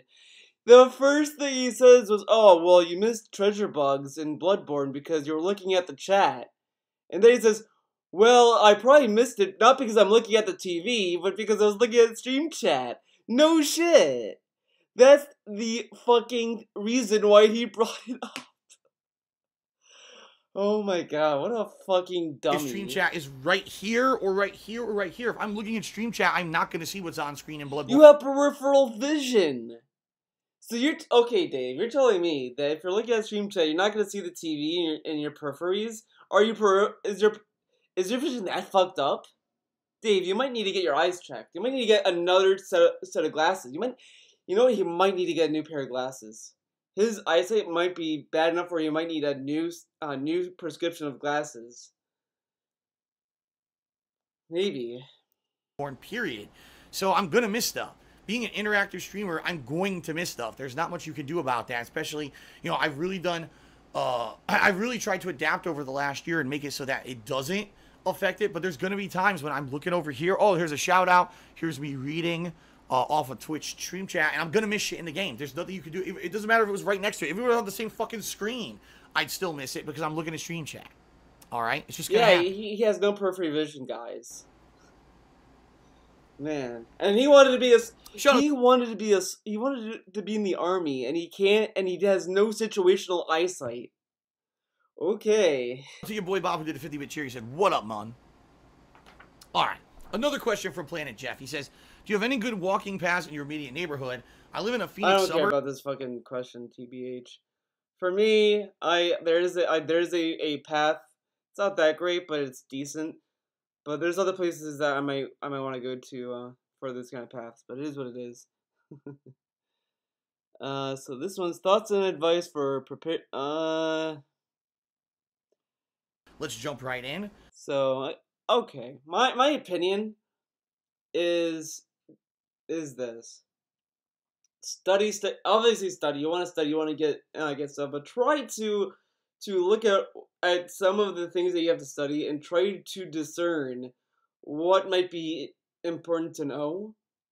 But also just relax. Just relax. You know, you don't have to overthink things, because sometimes when you get really stressed out over an exam, you might overthink a question. You know, that happened to me a lot of times during exams. I just had a recent exam for my biology lab 2 days ago, and I was studying. I was really nervous because I was like, oh man, there's a lot of diagrams I had to study. There's a lot of stuff I had to study, and I was going through the exam, and I just kind of told myself, well, I need to relax, and I just need to go with what I think is right. I should write down just an answer that I think is correct, and then maybe think about it as I go on. But, you know, during this exam, I had to go to different stations, and I had 2 minutes. So I just had, there's no time, not a lot of time to make a very thoughtful decision. Just go with what I think is right and what I studied. So I would write down the answers, and, you know, I would try to go back later if I had time. If I finished a question on time, I would go back to another question I was unsure of. But I just tried to get through. For multiple choice, honestly, you might just want to go with your first instinct. Sometimes if you're not really sure of the answer, your first instinct is always correct. For example, I had this question: which disease is, I think, curable? Yeah, curable. Which STD is curable? And the options were HIV, hepatitis B, gonorrhea, and herpes. And I was like, I know HIV and I know hepatitis B are not curable. I think they're both treatable, but they're just not curable. You'll never get rid of them. And I was like, okay, I know that's not the right answer. And I was torn between herpes and gonorrhea. And I sat there, and I wrote down gonorrhea at first. I was like, oh, it has to be gonorrhea, because I knew there was a disease that I thought wasn't that sounded that it wasn't curable, but it is. And then there's one that was whatever. But then I was like, oh, it's herpes. And then I finished the exam, I turned it in, I leave the exam, I look back at my PowerPoint, and I was like, it was fucking gonorrhea. That was the answer, and I was so fucking mad about that answer. I was like, I knew it was that, and I fucking second-guessed myself on it. Sometimes when you second-guess yourself, it causes you to lose really dumb points, but you really have to go with what you think is correct. And if you want to go over your answers, if there's time, do it. You know, sometimes I just continue going through the exam, and I circle questions that I did not finish. If I'm stumped on a question, I circle it. I'm like, okay, I'm gonna go back to that later. I want to get through the entire exam first, and then go back to the questions that I didn't get, and then go back and double check my answers. I would recommend doing that if time allows, but it's better to get answers down first, so you just don't lose points because you didn't answer a question that you might have gotten. hopefully that answers the question, and hopefully you see where I'm coming from. Everyone has different The first question comes from the Warlord Answers. 2K50, and the Warlord asks the following. I have a GCSE exam coming up in mid-May. I don't know what that stands for. I apologize. It sounds to me like a qualifying exam for some kind of school or whatever. All right. I am confident that I will be fine when it comes to the exams, but do you have any tips for revising? Do you get nervous when you have your exam? revising. I don't know what you call high school Okay, exam. revising simple. Just go through the exam once. Just answer as many questions as you can. Go back to either answer questions you didn't answer, or just go back and check your answers. You always want to go back and make sure you got everything and you understood the questions. Sometimes you might want to go back and reread the question, and that's fine. Take the time to do that. Don't just answer the question and just, okay, I'm done. That might work for some people, but I like to kind of go back and make sure that I read the question, I understood the question, and make sure that I read it correctly the first time. Sometimes the way that exams are written might be to kind of trip you up in thinking one way, but it might be the other way. So always keep that in mind. Exams in the States. So again, okay, he doesn't live in the United States. It makes sense that I don't know what the GCSE is. Makes okay? sense. I already had some mock exams, and I have another set of mocks coming up in March. I'll be announcing a significant amount of time off from YouTube, and I'm revising the stuff I need to work on. All right. So his question is, do I have any tips when it comes to being confident for exam time, or just in particular when it comes to exams? Did I get nervous when I did my exams in high school? All right. So in high school, I had the SATs and the PSATs. The PSATs are known as kind of like the qualifying test to see. No, I don't want to hear this. TBH, fuck it. I don't want to hear this. Story. Was I a Nintendo or Sega gamer growing up? I was Nintendo. I was Shout Nintendo out. all the way until near the end of the GameCube PS2 cycle. I got a PS2. Well, my brother got a PS2 because he wanted to play Kingdom Hearts, and then I kind of went from there to be like, okay, I like PlayStation is kind of cool, and I'm now a Nintendo PlayStation person. I was Microsoft for a while, but they fucked up with the Xbox One. 2. Jack Cooper the Plumber. He says, Phil, when you were younger, were you primarily a Nintendo or Sega gamer? Well, when I was growing up in the 80s, I was an Atari guy. I had an Atari 7800 system that my uncle had gifted me, and I played a bunch of Atari 7800 games. Then I saw that my cousins had a Nintendo Entertainment System, and I really wanted that. So eventually I got the NES, but very shortly after getting it, the SNES launched. And that was really when I got majorly into console gaming. The SNES was my go-to console with games such as Super Mario World, Zelda A Link to the Past, Final Fantasy 4 and 6, Chrono Trigger, Earthbound, Super Mario RPG, Street Fighter 2, among many, many others, okay? But then, as I was enjoying the era of the success of the SNES/Super Famicom in the United States, the Sega Genesis was also out, and I started seeing some really cool games on that. In particular, if you can believe it, where did I see them? At stores where they had kiosks showing off the Sega Genesis, and also at my local dentist's office. Wow. My dentist actually had a Sega Genesis setup in his office where kids could play while they were waiting to go into the dentist. And that's the first time I ever played Sonic the Hedgehog and Eco the Dolphin. And based off those games, I said, man, I've never seen graphics this blazingly fast on the SNES. I would like to actually get Sonic the Hedgehog. So eventually, I asked my parents for it, and I think it was either for my birthday or Christmas, they bought me a Sega Genesis. So I did enjoy games on the Genesis, like the Sonic series, the X-Men series, and I rented many games for the Genesis over the years as well. But I would say primarily I was a Nintendo gamer until the PS1. And when the PS1 came out, it was all about PlayStation. Most of the games that I played seriously, I played on the PlayStation. Then when the Dreamcast came out, that became my primary console for playing fighting games, because almost all the games, including Marvel vs. Capcom 1 and 2, Street Fighter 3 Third Strike, and Capcom vs. SNK 2 all had great ports that were played competitively on the Dreamcast, so that was my go-to system for the longest time, and then I kind of fell out of console gaming for a while. So your real answer would be, primarily I was a Nintendo gamer, although I did have a Sega Genesis and a Dreamcast later on. During those formative years of gaming where I grew up with gaming, it was usually my SNES was the go-to system of choice for me. There you go. All right, there you go. What's the next question? Is there? Oh my God, this one I don't even know if I want to bother with this. But okay, Is there any merit to saying that video games have caused actual in-life violence in recent string of American school shootings and the like? Recent shootings, no. I think no, it's just they have stuff going on in their mind. I mean, it's a loaded question. It's a very loaded question, and to ask Dave this is All right, next question. From Dean Jones. This is a very interesting question that I wanted to address on this episode of Ask the King. So here we go, guys. Get ready. you already answered. Oh, by the way, shout out to Geronimo. Oh, excuse me, Geronimoma, who did a 200-bit cheer and said, "Here's to the love couch." And Plague Wielder also did a 50-bit cheer. Thank you guys for your contributions during the stream. All right, next question from Dean Jones, and he asked the following.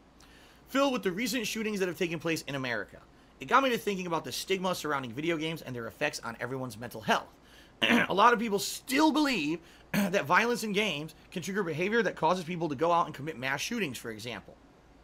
Do you think that video games play a part in the way that we think, or like me, do you think the issue is far more complex than simply seeing something on a screen and carrying an action out in real life? I'd love to hear your opinion on this. Mental health is pretty complex because because we still don't fully grasp how the brain works necessarily. I mean, we have like, you know, studies of it. We know how neurons work and how things are transmitted through the body, etc. We have an understanding of that, but there's a lot of stuff about the human brain that is complex.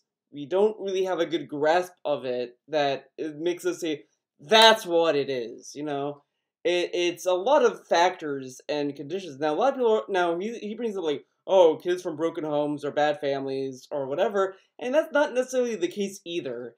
Because a lot of times that people have mental health, it could be something that they're born with. It could be something that, you know, the brain doesn't have sufficient chemicals in that the body might not be developing for it. Who knows what it is? So to really ask, well, to really understand what causes people's mental health to decline or to do these shootings, it's really hard to really have a good grasp on, unless we do more studies of it. And the thing is that video games don't really tell people kill people. You know, there's really nothing that's correlating with it. The only thing that you could kind of make the case for is that it might either validate or I don't know. I don't even think that's the right word, but I don't know. Maybe that's not the case. I don't know. I can't really think. Okay, never mind. I'm gonna debate on that thought, but you know, it's a really complex issue, and it's just not that easy to say it's this, it's that. This triggers it. This stimulates it.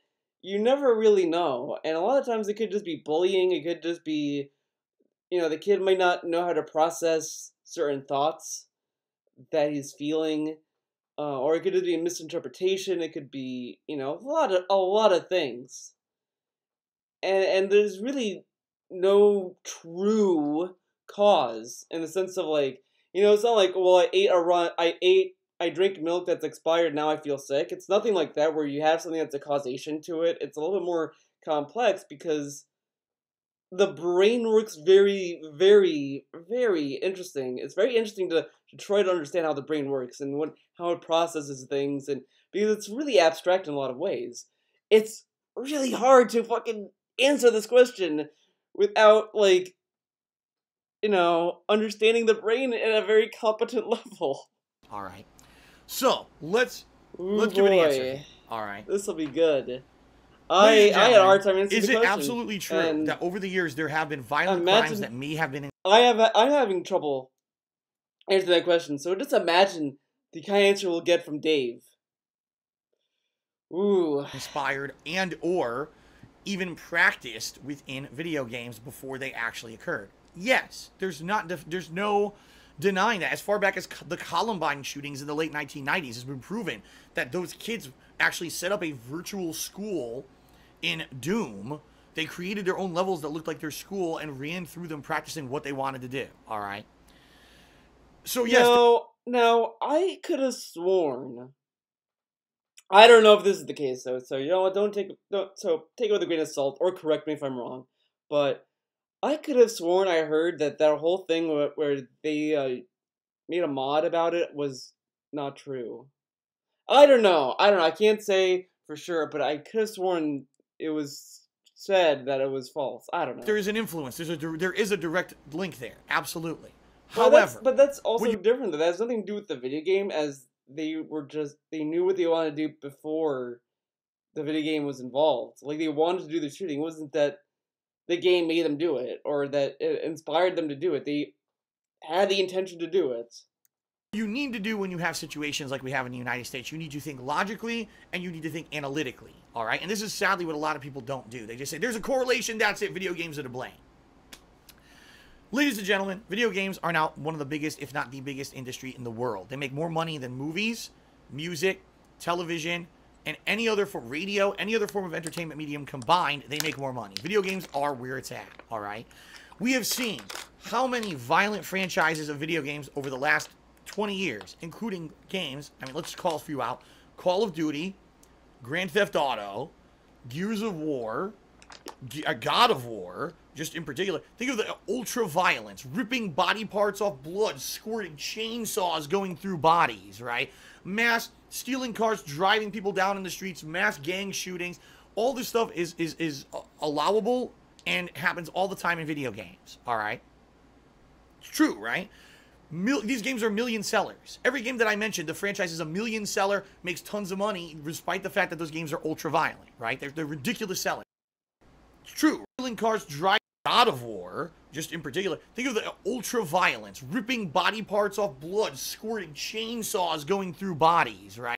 Now these examples, it's important to note that the people who are saying video games are to blame for the violence, they're not necessarily saying that the video games themselves, the video game itself, is what's causing it. It's just that when you look at, like, a lot of people go to Grand Theft Auto because it's the most realistic video game. God of War is not relatable or realistic because you're defeating mythology. You're going killing mythological beings. Not legit, not real. Like, no one's saying there's like, I'm gonna get some chains and whip them around, you know. No one's really thinking about that. But with Grand Theft Auto, it's like, well, you know, you're going through a city in that game. You're driving a car. You know, you have guns. It's this whole thing about crime and all that. So that's a little bit more relatable in a sense. But I mean, it's kind of outdated. No one really thinks about that anymore. Right? Mass stealing cars, driving people down in the streets, mass gang shootings. All this stuff is as the relatability is what the issue is. Not that it's a video game that has violence. It's the relatability to what is being portrayed. I think that's kind of what stems this stigma about video games, is because of that. Is allowable and happens all the time in video games, all right? It's true, right? These games are million sellers. Every game that I mentioned, the franchise is a million seller, makes tons of money, despite the fact that those games are ultra violent, right? They're ridiculous sellers.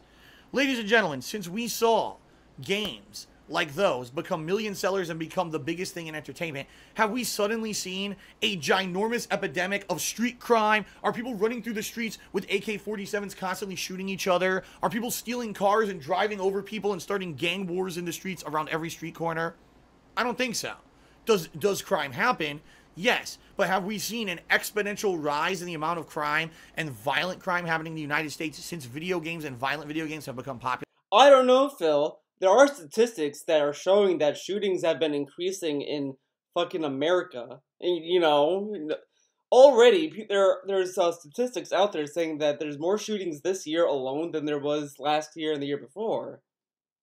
So, I don't know, Dave. You tell me with that data, what does that make you think? No. I mean, there are even people that are trying to associate these killings with, well, it's because of Trump. Trump's in the White House, that's why we're getting... And it's like, I don't think that's the case either. It all depends on who you ask, what you think. Because there's a rise in shootings, just look at the fucking statistics. In fact, there's no direct correlation at all between the giant spike in popularity of video games and the amount of violent crimes that happen in the United States. There's none. There's been no statistical study that proves anything between those. So when I hear pundits and politicians say it's video games to blame, it's the desensitizing, desensitizing, of our youth to violence because they're constantly playing violent video games, I say, dude, we've had violent movies, violent television, violent video games, violent music. Again, in the 90s, it was the gangster rap that apparently made all the kids violent, right? We've got all this going on, yet we can't. But, like, they still talk, they do bring up movies and TV shows still as, like, sources of violence. It's just that video games are a little more prominent because more kids get involved with them. But, I mean, it's the same fucking shit. People, like, why do you think people are trying to push censorship on the internet? Okay. Can't prove any direct correlation between any of it. We haven't, since these things become popular, we haven't seen a giant exponential rise in violence at all. But, you know, the thing that's funny, though, is that you can have violence in a PG-13 movie, but the moment you have sex, the moment sex is involved, M rating. Oh, not M rating. Rated R or even NC-17. But, oh, violence, that's okay. PG-13. That's okay. Okay. It's just funny thing. I'm sorry, you know, but I don't see people running through the streets with chainsaws chopping each other apart. It just, you know, if that happens, it's an anomaly and it's a crazy fucking person. How many chainsaw killings have you had? Bullets and guns are more probable because you can buy them. Like, that's the thing. That's why people have been trying to push for better gun regulation, gun control, all that stuff. Now, if you disagree or agree with that, that's on you. I'm for gun control because most of these shootings that have occurred are not from criminals or people that would go to the black market to get guns. These people are getting guns legally and committing these things. There might be exceptions or you know, stuff like that, but these people are getting guns legally and they're doing these things. I mean, I'm not necessarily saying let's take away guns. Let's just take everyone's guns away and burn them, ban guns, period. But I mean, they do need to be regulated. I mean, if we're willing to regulate the fuck out of drugs, we should be able to regulate the fuck out of guns. But again, if you disagree with me, that's fine. I'm not gonna sit there and be like, oh, you guys are Nazis, dude.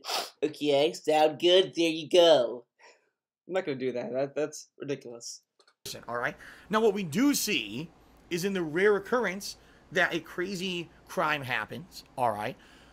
If you actually look at these people and you analyze them, you'll find, gee, more than likely there's something wrong with them. Emotionally, they're unstable. They're from a broken home. And yes, maybe they... And the other thing is not just gun control either. I'm not going to say it's just that. It's also the system itself. The FBI, that stuff. That shit needs to be fixed too, because with one of the last shootings, the FBI knew. They knew the guy with the shooter was fucked up, but they did nothing. So, you know, there you go. It's a very complex issue with in regards to that. But saying, well, they come from a broken home is not necessarily true either, because there have been people who went on mass shootings that came from a rich family. So it's not really a broken home, or that it's these less fortunate people committing these crimes. It's personal health. It's how they're raised. It's a lot of fucking factors.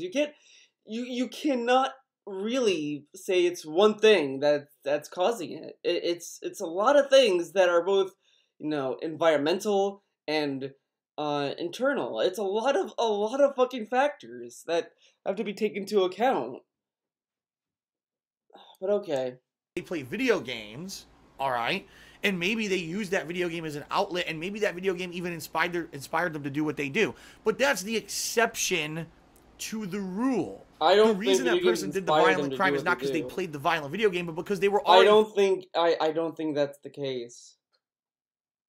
I don't think video games inspire it. Because they probably were gonna do some fucked up shit before. There's a documentary. I can't remember the name, but it's on YouTube. If I find it, I'll tell you guys. But it's a documentary that's asking, that went around these families that have these kids that have these kind of behaviors that are alarming, that might go or they ask about people who have serial killers as kids. I don't know. It's a very interesting documentary, and they were talking to these parents, and they're saying, well, it's a nightmare because I can't leave my siblings alone. I can't leave my two kids alone by themselves because one of them might kill the other. They might have killer tendencies, and it's a nightmare. And it's an interesting documentary. It's an old one though. It's like very old. So who knows how current or accurate it is now? But it's an interesting documentary. It just goes into this whole thing where these kids just have something going on in their mind, and it's just hard to deal with. And it's not really about broken homes or they're fucked up in the head altogether. It's just that no one knows what led them there. But okay. Fucked up in the head, right? The problem is up here, not here. Taking this away from everyone does not stop those people from still being fucked up here and still going through with something that's really messed up. So instead of this now being the scapegoat, we get rid of this. Next it'll be TV. And then once the violent TV is gone, then it'll be the movies. Once the violent movies are gone, what's the next scapegoat? You know what I mean? And that's all it is, a scapegoat after scapegoat. Instead of dealing with the issue that someone's fucked up in the head, you could tell DSP is so proud of this response. He is like so proud of himself with this. I mean, okay. Caused them to be fucked up, and what allowed them to have the ability to go on the rampage they went on and commit the violent crime they did. Instead, we want the easy answer. Let's censor video games and censor TV and censor music and censor... Get the fuck out of here. That's not even an intelligent, logical, analytical answer. That is, I don't want to actually work to fix the problem. I just want a quick fix Band-Aid on the problem and pretend like I did something to fix it. And that's what our politicians in America do, sadly. They don't want to actually go to work on fixing... Because it's a lot of issues. Like this whole thing, like even gun control is a big talking point, because I mean that's why I tell people that I talk about this with, is that I think there's nothing bad with having the conversation. I think gun control is a worthwhile conversation to have. I think discounting and saying no, flat out no, or saying flat out yes is not really beneficial to anyone. I think having the discussion and talking about how far can we take gun control that is logical or makes sense. The conversation itself is fine, and that's what a lot of people are having. I don't think that the reason why that government's not moving on anything is because they're afraid of alienating the people who voted them in. That's kind of the issue that Trump is kind of facing as well, because some people who voted for him are happy with what he's doing. A lot of people who voted for him are also are not happy with what he's doing, because a lot of people are saying that he's not going with what he promised, or some people say he is. It's this whole thing, and he can't really sit there and be like, we're doing this, and then expecting everyone to be like, perfect, they fixed it, 100%. That's why, when Trump said, wow, who would have thought healthcare is complicated? Because it fucking is. There's a lot of complicated things when you work within the system. None of these are easy fixes, but at the same time, things need to be done, but sometimes conversation is worth to have. You need to have conversations. Okay. The innate problem of why are so many people nuts today that they're going off and committing these violent crimes. Instead, they want to put the Band-Aid on it. Oh, well, if we just make it so that games are now regulated in a different way, magically all crime will go away. It's fucking ludicrous. It's stupidity. It's not going to solve anything. It's just very dumb, and I completely disagree with anyone who's going to come to me with a rationale like that. Okay, you're going to tell me it's video games that caused it. Prove it. Find the statistic. Find the direct correlation of so many people committing violent crimes to video games. It's never existed. It doesn't exist because it's not true. It's bullshit. It's fluff. It's a way for them to spin things so that you feel better. Oh, it's just because of them violent video games. It's not that there's some kind of crazy actual mental illness going through America with people and culture, and in general, things are fucked up to the point where people are just culture. But isn't video games part of culture? Worthless with themselves and so crazy they want to go out and kill mass people. We don't want to address that issue. Instead, it's the video games. Sure it is. All right. Anyway, shout out to Straight Cash Homie, who did a 245-bit cheer and said, Phil, I truly enjoy your play. I love the chat during this. The entire chat was like, oh no, no, no, oh god, oh god, oh god. Playthroughs of new games, but I think me and many others also like to see you do some retro games on. Yeah, he's not doing retro games. Rip that idea. Let's see. What inspired me to be a YouTuber? Well, here, From M. if his answer starts off with something good, we'll listen to it. All right. But my answer to that is a lot of people are gonna know this. Mega 64, that's out of the way, and then Tevin, video content inspired me to do DSP videos because of how chill they were, and I was like, I should do some chill vids too, and there you go. There you go. Okay. So that's kind of what inspired me. What inspired me to be an artist was cartoons. I loved watching cartoons, and I was like, man, drawing looks cool. MDC Fan 101. He says, Phil, I've been meaning to ask you this for quite some time. What inspired you the most to become a YouTuber? Well, here's the thing. Never really was I inspired to be a YouTuber. I never intended to be a YouTuber. Would be someone known for putting videos on the internet and someone who would make a living doing this. I never aspired to be. When I started putting videos on YouTube in 2008, the only people who were making a living doing it were vloggers, comedians, and I say that loosely, but comedians. But he did vlogs too on YouTube. He told us that he did vlogging on YouTube because he knew people were getting paid for vlogging, so he did vlogging to make money. He said this in recent years, and he's also said in the past. So, okay. Or people who were very hyper focused on one genre or one focus. All right. Gaming was not monetizable overall on YouTube. You couldn't just put out gameplay videos and put ads on them. They didn't allow you to do that when I started on YouTube. It actually wasn't until late 2010, early 2011 when that became a possible thing to do, and you could actually start making money playing video games on YouTube. So this whole thing didn't even become possible until I was already 2.5 years into doing it, okay? That being said, the reason I was inspired to do it... That's such a load of shit because he's like, well, I didn't think about doing this as a job. Then why were you in videos back then talking about how you wanted to do this as a job? He was like, man, I want to make this YouTube thing to make it to a job. I want to get paid doing this and then blah, blah, blah, blah, blah. He was literally talking about making YouTube his business. Now, I don't necessarily remember what time, or what year he started making vlogs like that, but he did talk about it when he got fired from his company, how he wanted to make YouTube his job. He decided to do it, but he doesn't want to say that because he doesn't want to be a fake gamer, dude. Was because I saw people like the Angry Video Game Nerd and the Nostalgia Critic. Guys who didn't have a big budget, guys who didn't have a lot of crew, guys who literally were shoestring, what is that what it's called? Basically low budget, doing it by themselves kind of guys, were able to just do silly video series on the internet that were funny and inspiring, and they became incredibly popular based off of their talent and their passion rather than the high production values, the skill of video editing, tons of money and teams. But they had to learn how to edit videos though, and they were good at editing videos when they started though, or at least good for that time. They didn't just record a video one take and then upload it. Does he really think that the earlier AVGN videos, James never edited them or something? Like, okay. Of people to edit it to look like a great high production TV show. Instead, their stuff didn't look great, but it was still hilarious, and they became very popular because of it. And I was inspired by people like them to say, you know what, why? A lot of people tell me I'm funny. They like to hear my reactions or my commentary on stuff. In particular at Street Fighter tournaments and the like, I would comment when people were playing games and stuff. People really thought that was a funny guy.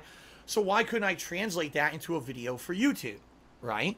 And what I saw at the time in 2008 when I was deciding to maybe do a few videos for YouTube, most people who were doing gameplay weren't doing, number one, they weren't doing full playthroughs at all.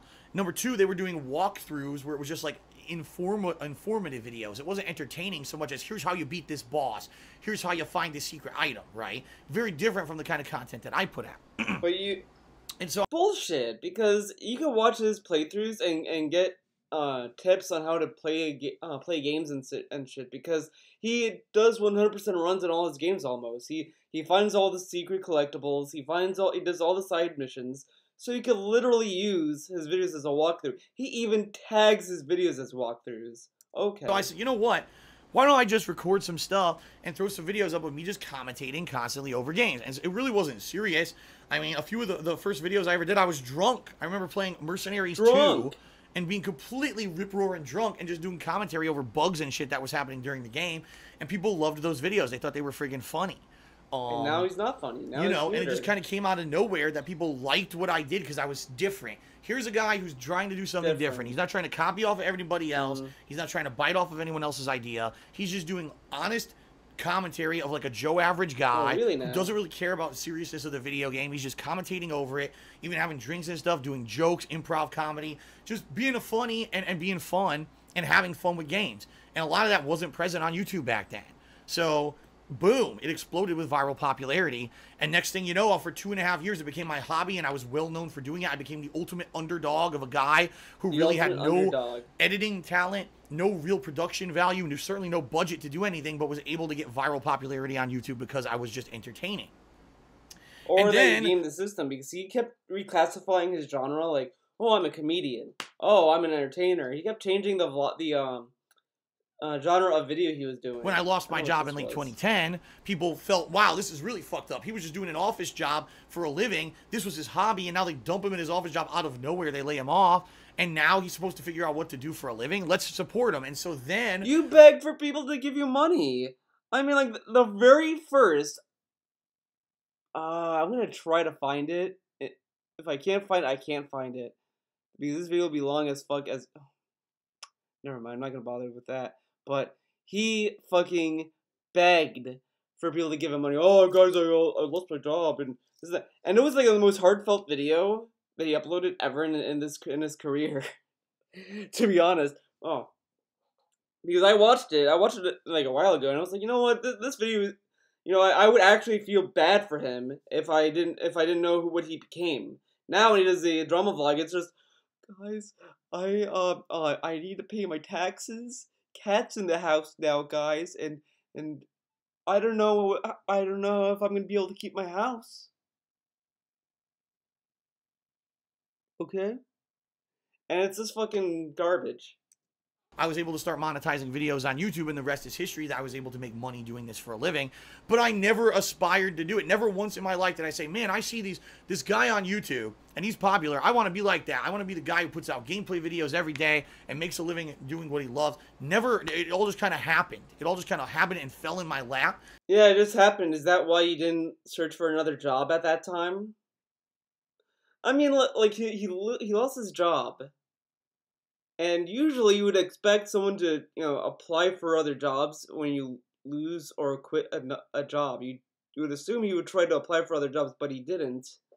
And then he made a video talking about how he wants to make YouTube his career, basically. Okay. It was never something I planned and never something I even aspired to work toward. It just happened on the fly. What a crazy story, because a lot of people, I know in modern days, right? Well, I saw other people doing it, and I wanted to work hard and dedicate myself to become a big guy, so I grinded for 2 years streaming on Twitch. But you literally just said, though, that you saw the Nostalgia Critic, you saw the AVGN, you saw people uploading walkthroughs and not playthroughs, and people were saying how you were funny you were, and why not make into a video on YouTube, dude? You literally just said that. And now you're saying, I don't do that. Okay. Until finally I got noticed, and now here I am. I'm the top Fortnite streamer, right? I think that's kind of the rags to riches story of Ninja, is that he was just a kid who wanted to play games on Twitch. How do you know that's the story of Ninja? He just fucking played Fortnite. How do you know? Well, I'm gonna grind on Fortnite and I'll get popular that way. How do you know that was his train of thought? Okay. Saw other people doing it, and he just wanted to work his butt off, and eventually through hard work became successful. That's really not even my story. My story is just craziness and zaniness and luck. I just lost my job, and then I made a video saying how I lost my job, and it was really sad time for me, and people gave me money. Crazy story, right? Okay. And just things falling into place. So there you go. Okay. Yeah. Uploading videos is not grinding at all, right? Okay. All right. We have time for we have time for 1 or 2 more questions. There you go. Okay, so what are the other questions? What are my favorite cartoons of the 1990s? Ooh. You know, I was born in 1990. If you guys didn't know, it's crazy time it's crazy time. You know, I was watching the documentary and stuff happened during the 1990s. It was crazy. But 1990, oh boy, I was born, and that's when the world changed for however you want to view it. So my favorite cartoon, I think it was like Ren and Stimpy. I liked that for a while. Batman the Animated Series, which he's gonna say, that was like really good. I stayed tuned to every episode. My favorite episode when I was a kid during that was the one with Hardak. Creepy episode, fucking love it. I did not see Silicon Soul when I was a kid. I wish I did because that, I don't know what would have happened to me if I watched that. But that was a good episode when I just recently watched it. And I also like the episode The Mechanic, where Batman's car is fucked up. That one to me was so cool because it was like, you know, I love the Batmobile design and the animated series, and then Batman was like, oh fuck, what's going on here? And I was just like, oh shit, this is his own car is gonna kill him. And it was so cool. I loved it. So, there you go. Sound good? Shout out to Tyler Simba, who asks the following. He says, I don't know if anyone will ask you this. Do you miss any cartoons from the 90s? What was one of your favorites? If you have one, multiple is okay too. Keep up the good work. The 90s were a very tumultuous time. Lots of things changed. You had Saturday morning cartoons that were super popular, but then you had 3D animations that were coming out at the same time. I don't remember 3D animations in the 1990s. For me, when I think overall my best favorite cartoons of all time, I would probably say Batman the Animated Series, and then Gargoyles was on TV at the same time. So was the X-Men cartoon. All of those, because they were all kind of comic book style cartoons that brought the comics to life in a very serious way. They took the characters seriously. It wasn't like silly, cartoonish nonsense that didn't matter. They had ongoing plot lines that continued through the show. Well, the animated series did have serious moments, but it had like a lot of goofy episodes too. I mean, you're really gonna tell me the one where the Joker took this big pile of trash that it made people laugh was a serious episode? I mean, it had fucking Captain Clown. The Christmas episode was a serious episode where Batman thwarts Joker's Christmas episode. I mean, you can't really say that the animated series of Batman was 100% serious and mature when there was a lot of goofy shit in it, but it was a good balance. It was a good balance of it. So there you go. Sound good? And treated the character seriously.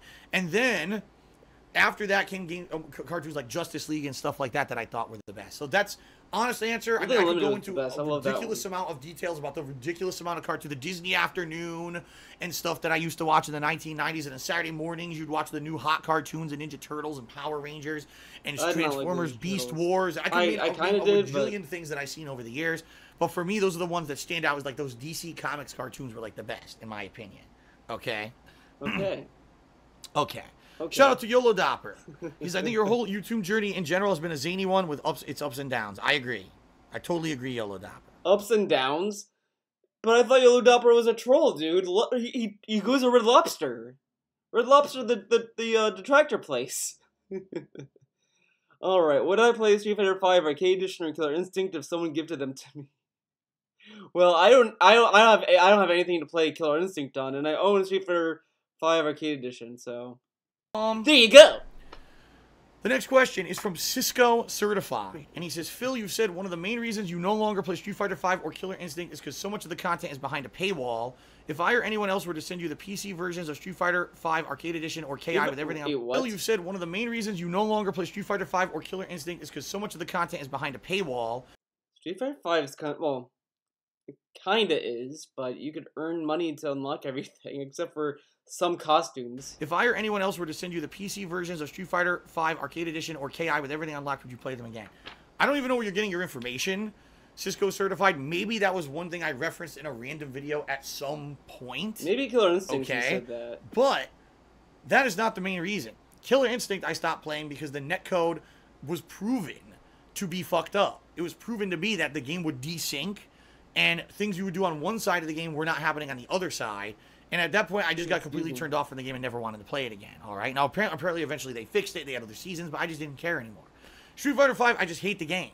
The game itself innately was designed to be a non-reactionary style game. A game where all you do is you have patterns and strategies that are not like a typical fighting game. But you could but every fighting game has patterns technically, because you have to know.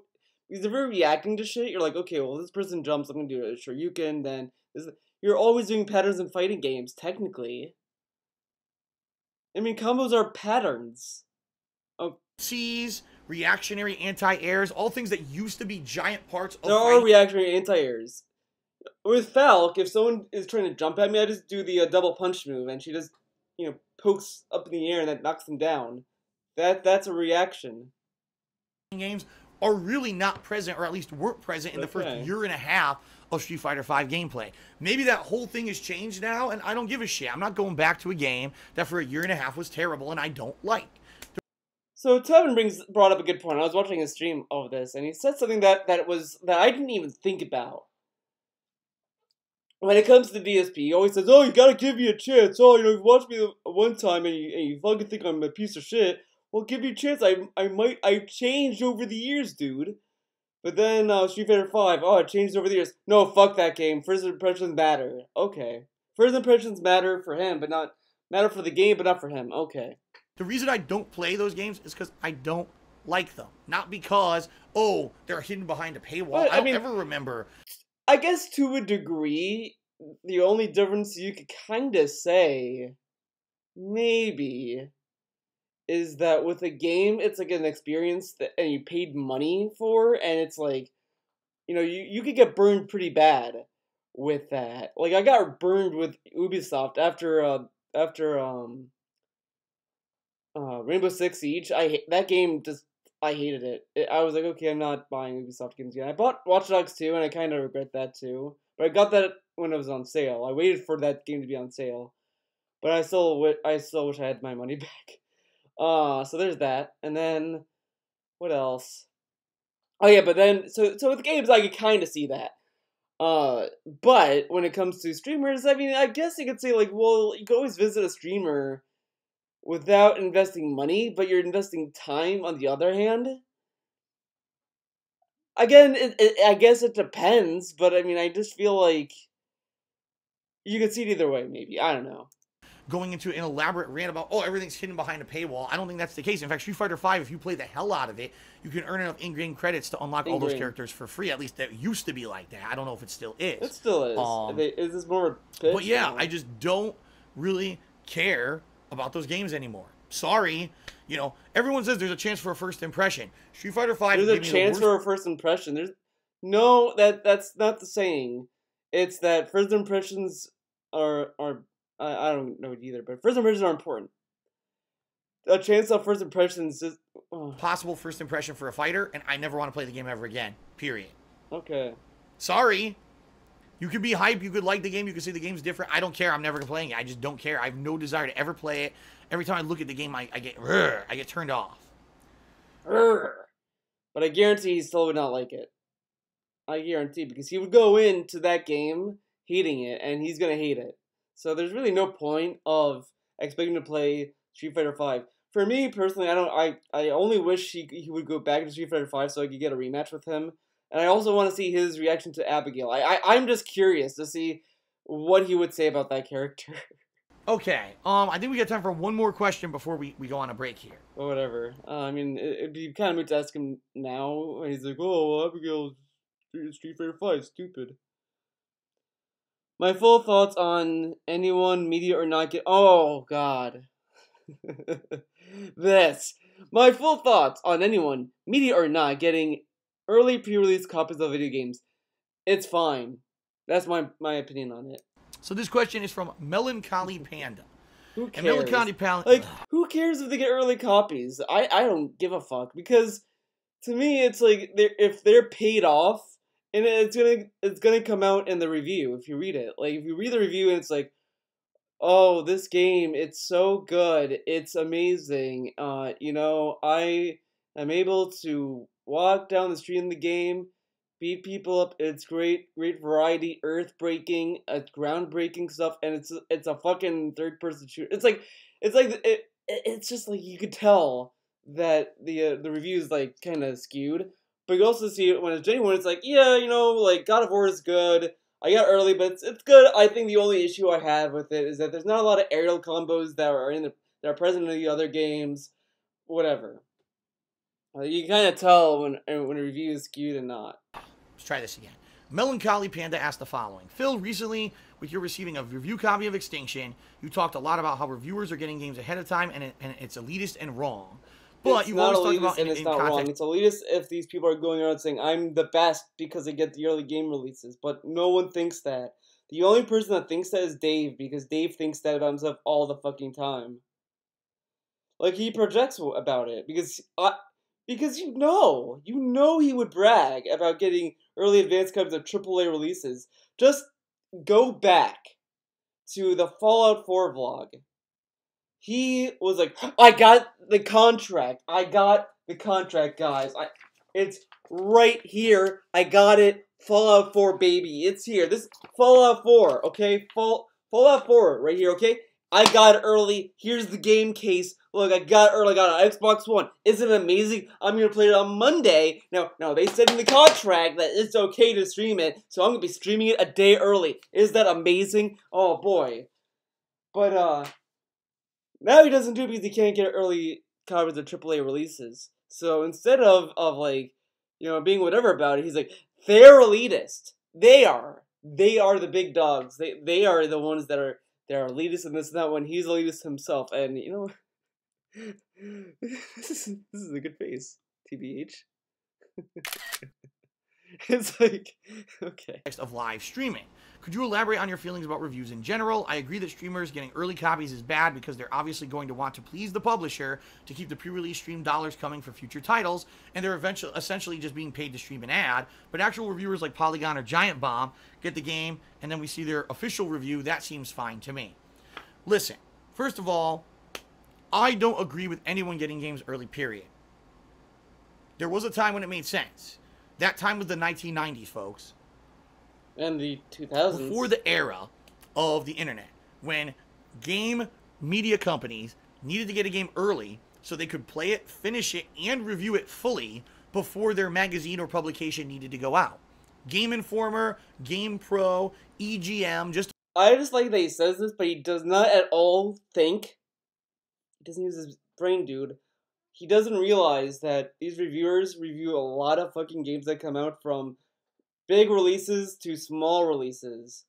And in order for them to get through all of these games, they needed games early so they could have time to review all of the games before the game comes out. Doesn't think about that. He would probably have more of a point if he's just talking about streamers in general. Just streamers that are not reviewers and just play games. He would have a point with that. Technically, he could make a case for it. But reviewers need it early because they want to review a lot of games for their readers. But okay. Just a few of them that needed to get those games early so they could play them, review them, and give you a print review. So on release day, you'd buy the magazine. Oh, wow. It says here that, Super Mario World 2 Yoshi. Almighty Pig Roach says, Hi Phil, I've been a fan since 2002. I just wanted to ask, is this the same hat from 10 years ago? Yoshi's Island is a great game, and I should play it. And incidentally, it came out today, so now I know if I want to go. And, if I want to... banning him. Buy that game or not on release day, right? You can literally tell he banned him. You saw the cheer? Banned. Ladies and gentlemen, it's 2018. We now have the internet. We now have the ability, all of us, to share our experiences live. We could live stream our games. We can review games within a day or two of release. We no longer need... Really? A day or two? Hold on. And, the internet, we now have the ability, all of us, to share our experiences live. We could live stream our games. We can review games within a day or two of release. Okay, so where's the review of God of War, Dave? It's been like a week, and you didn't review it. You just said you could review games within 2 days. And you didn't review it, Dave. Come on. Why didn't you review it? Oh, because you have to beat it first. But you just said you could review a game in 2 days. We no longer need anyone on the planet to get a game early ever again. What we need is self-control. Ladies and gentlemen, we, as a gaming community, need to start exercising self-control. And what that means is instead of running out and buying into the hype and all the media and marketing that happens around game releases and believing every possible fucking positive thing that's said about a game here and there, all right? Instead of all that, we start to be mature and we realize maybe we shouldn't buy into all that stupid shit and we don't need to play. You fucking bought a Switch because they released Street Fighter 2 on the Switch. And you're lecturing us about self-control.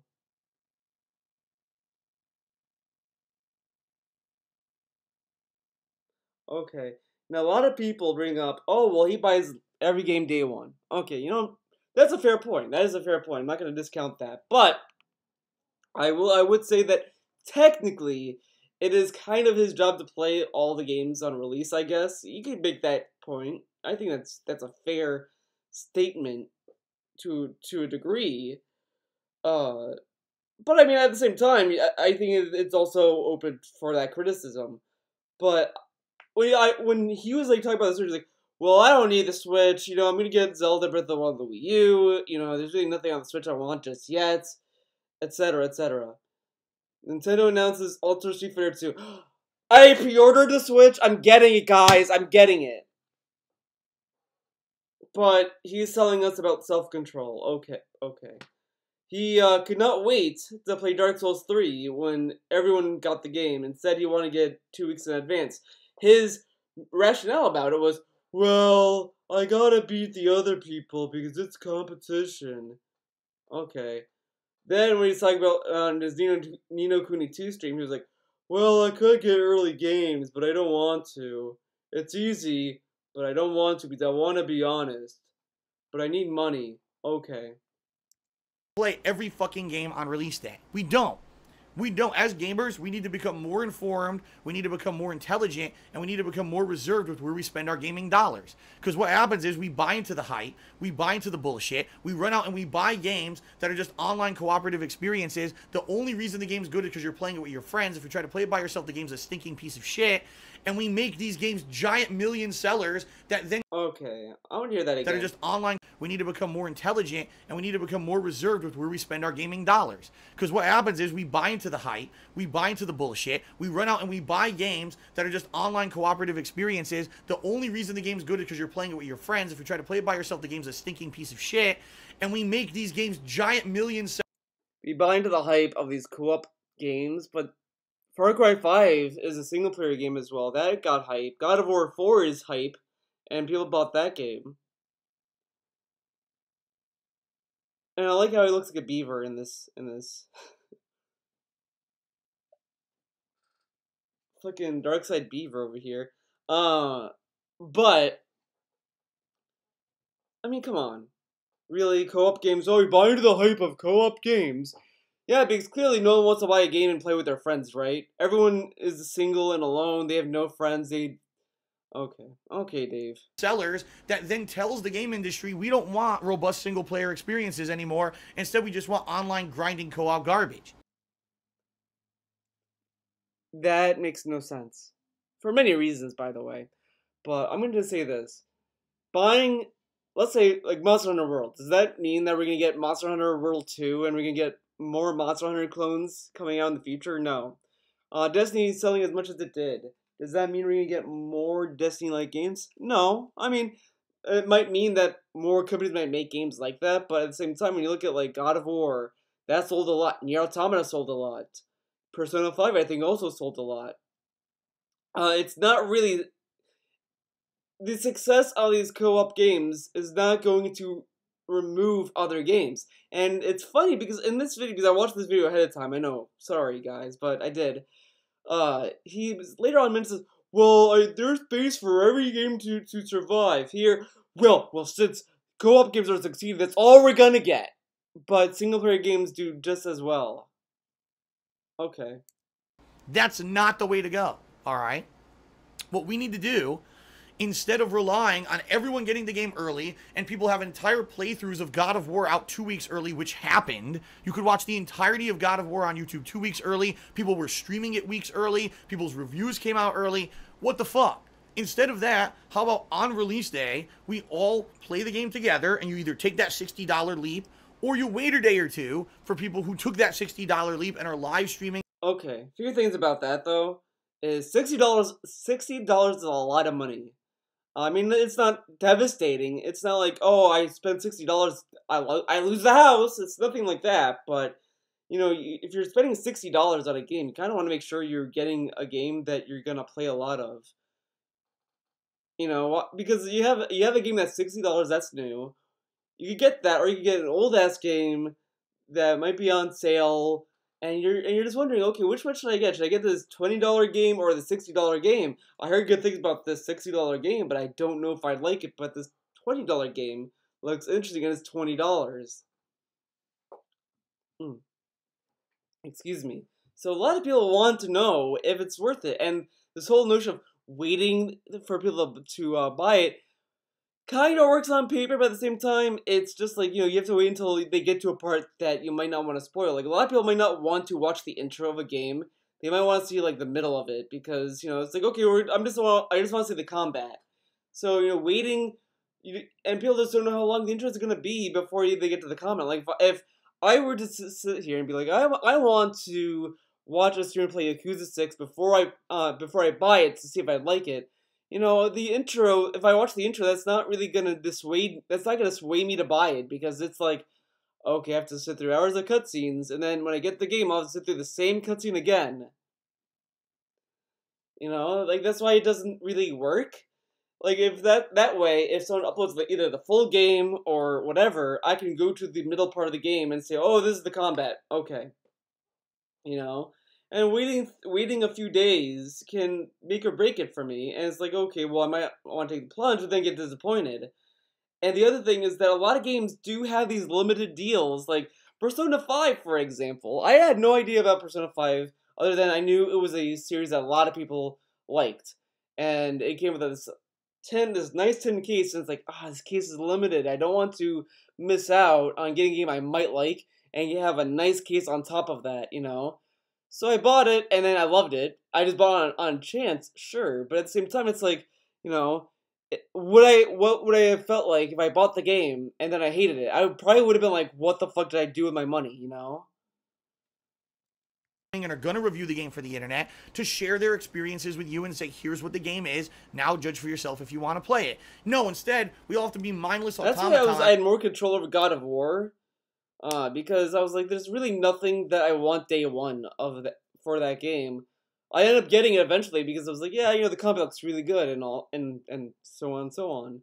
And that's really what I base that judgment on. But if it's a game, like, as I said with Persona 5, I kind of would want to know immediately if I would have liked this game than just waiting for time to tell if I'd like it or not. And then when I go to the store to buy it, the nice tin case is gone. Who go to Metacritic a week before a game's out and look for a number score, and if the number score is above our arbitrary judgment of if a game...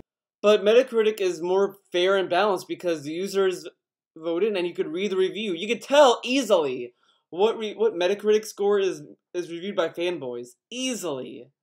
It's like, you would have to be, like, dumb to not see it. Like, come on. It was good or not, then we go fucking buy it on release day. That's insane! Insane! That's insanity! But what's the difference between watching people play it ahead of time than watching it later? That makes no fucking sense. They're still buying into the hype regardless. Okay.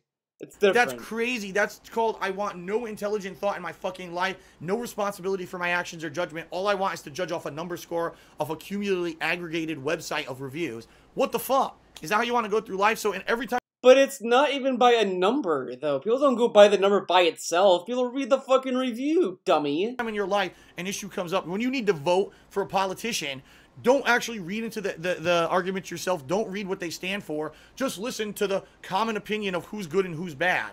And just...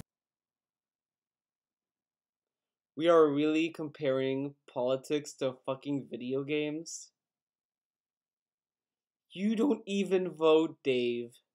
You don't even vote. Vote based on that instead. Okay. Oh my god, like seriously. And people being lazy is what it is. You can't go through life being that like that, guys. You can't. And the bottom line is, these media outlets only exist. IGN and GameSpot. Ladies and gentlemen, serve no purpose. They are outdated dinosaurs. They really don't need to exist. When you've got independent people only exist, IGN and GameSpot, ladies and gentlemen, serve no purpose. They are outdated dinosaurs. They really don't need to exist. I love every time he does this. He's always like, what the fuck is that? They don't need to exist, dude. Come on.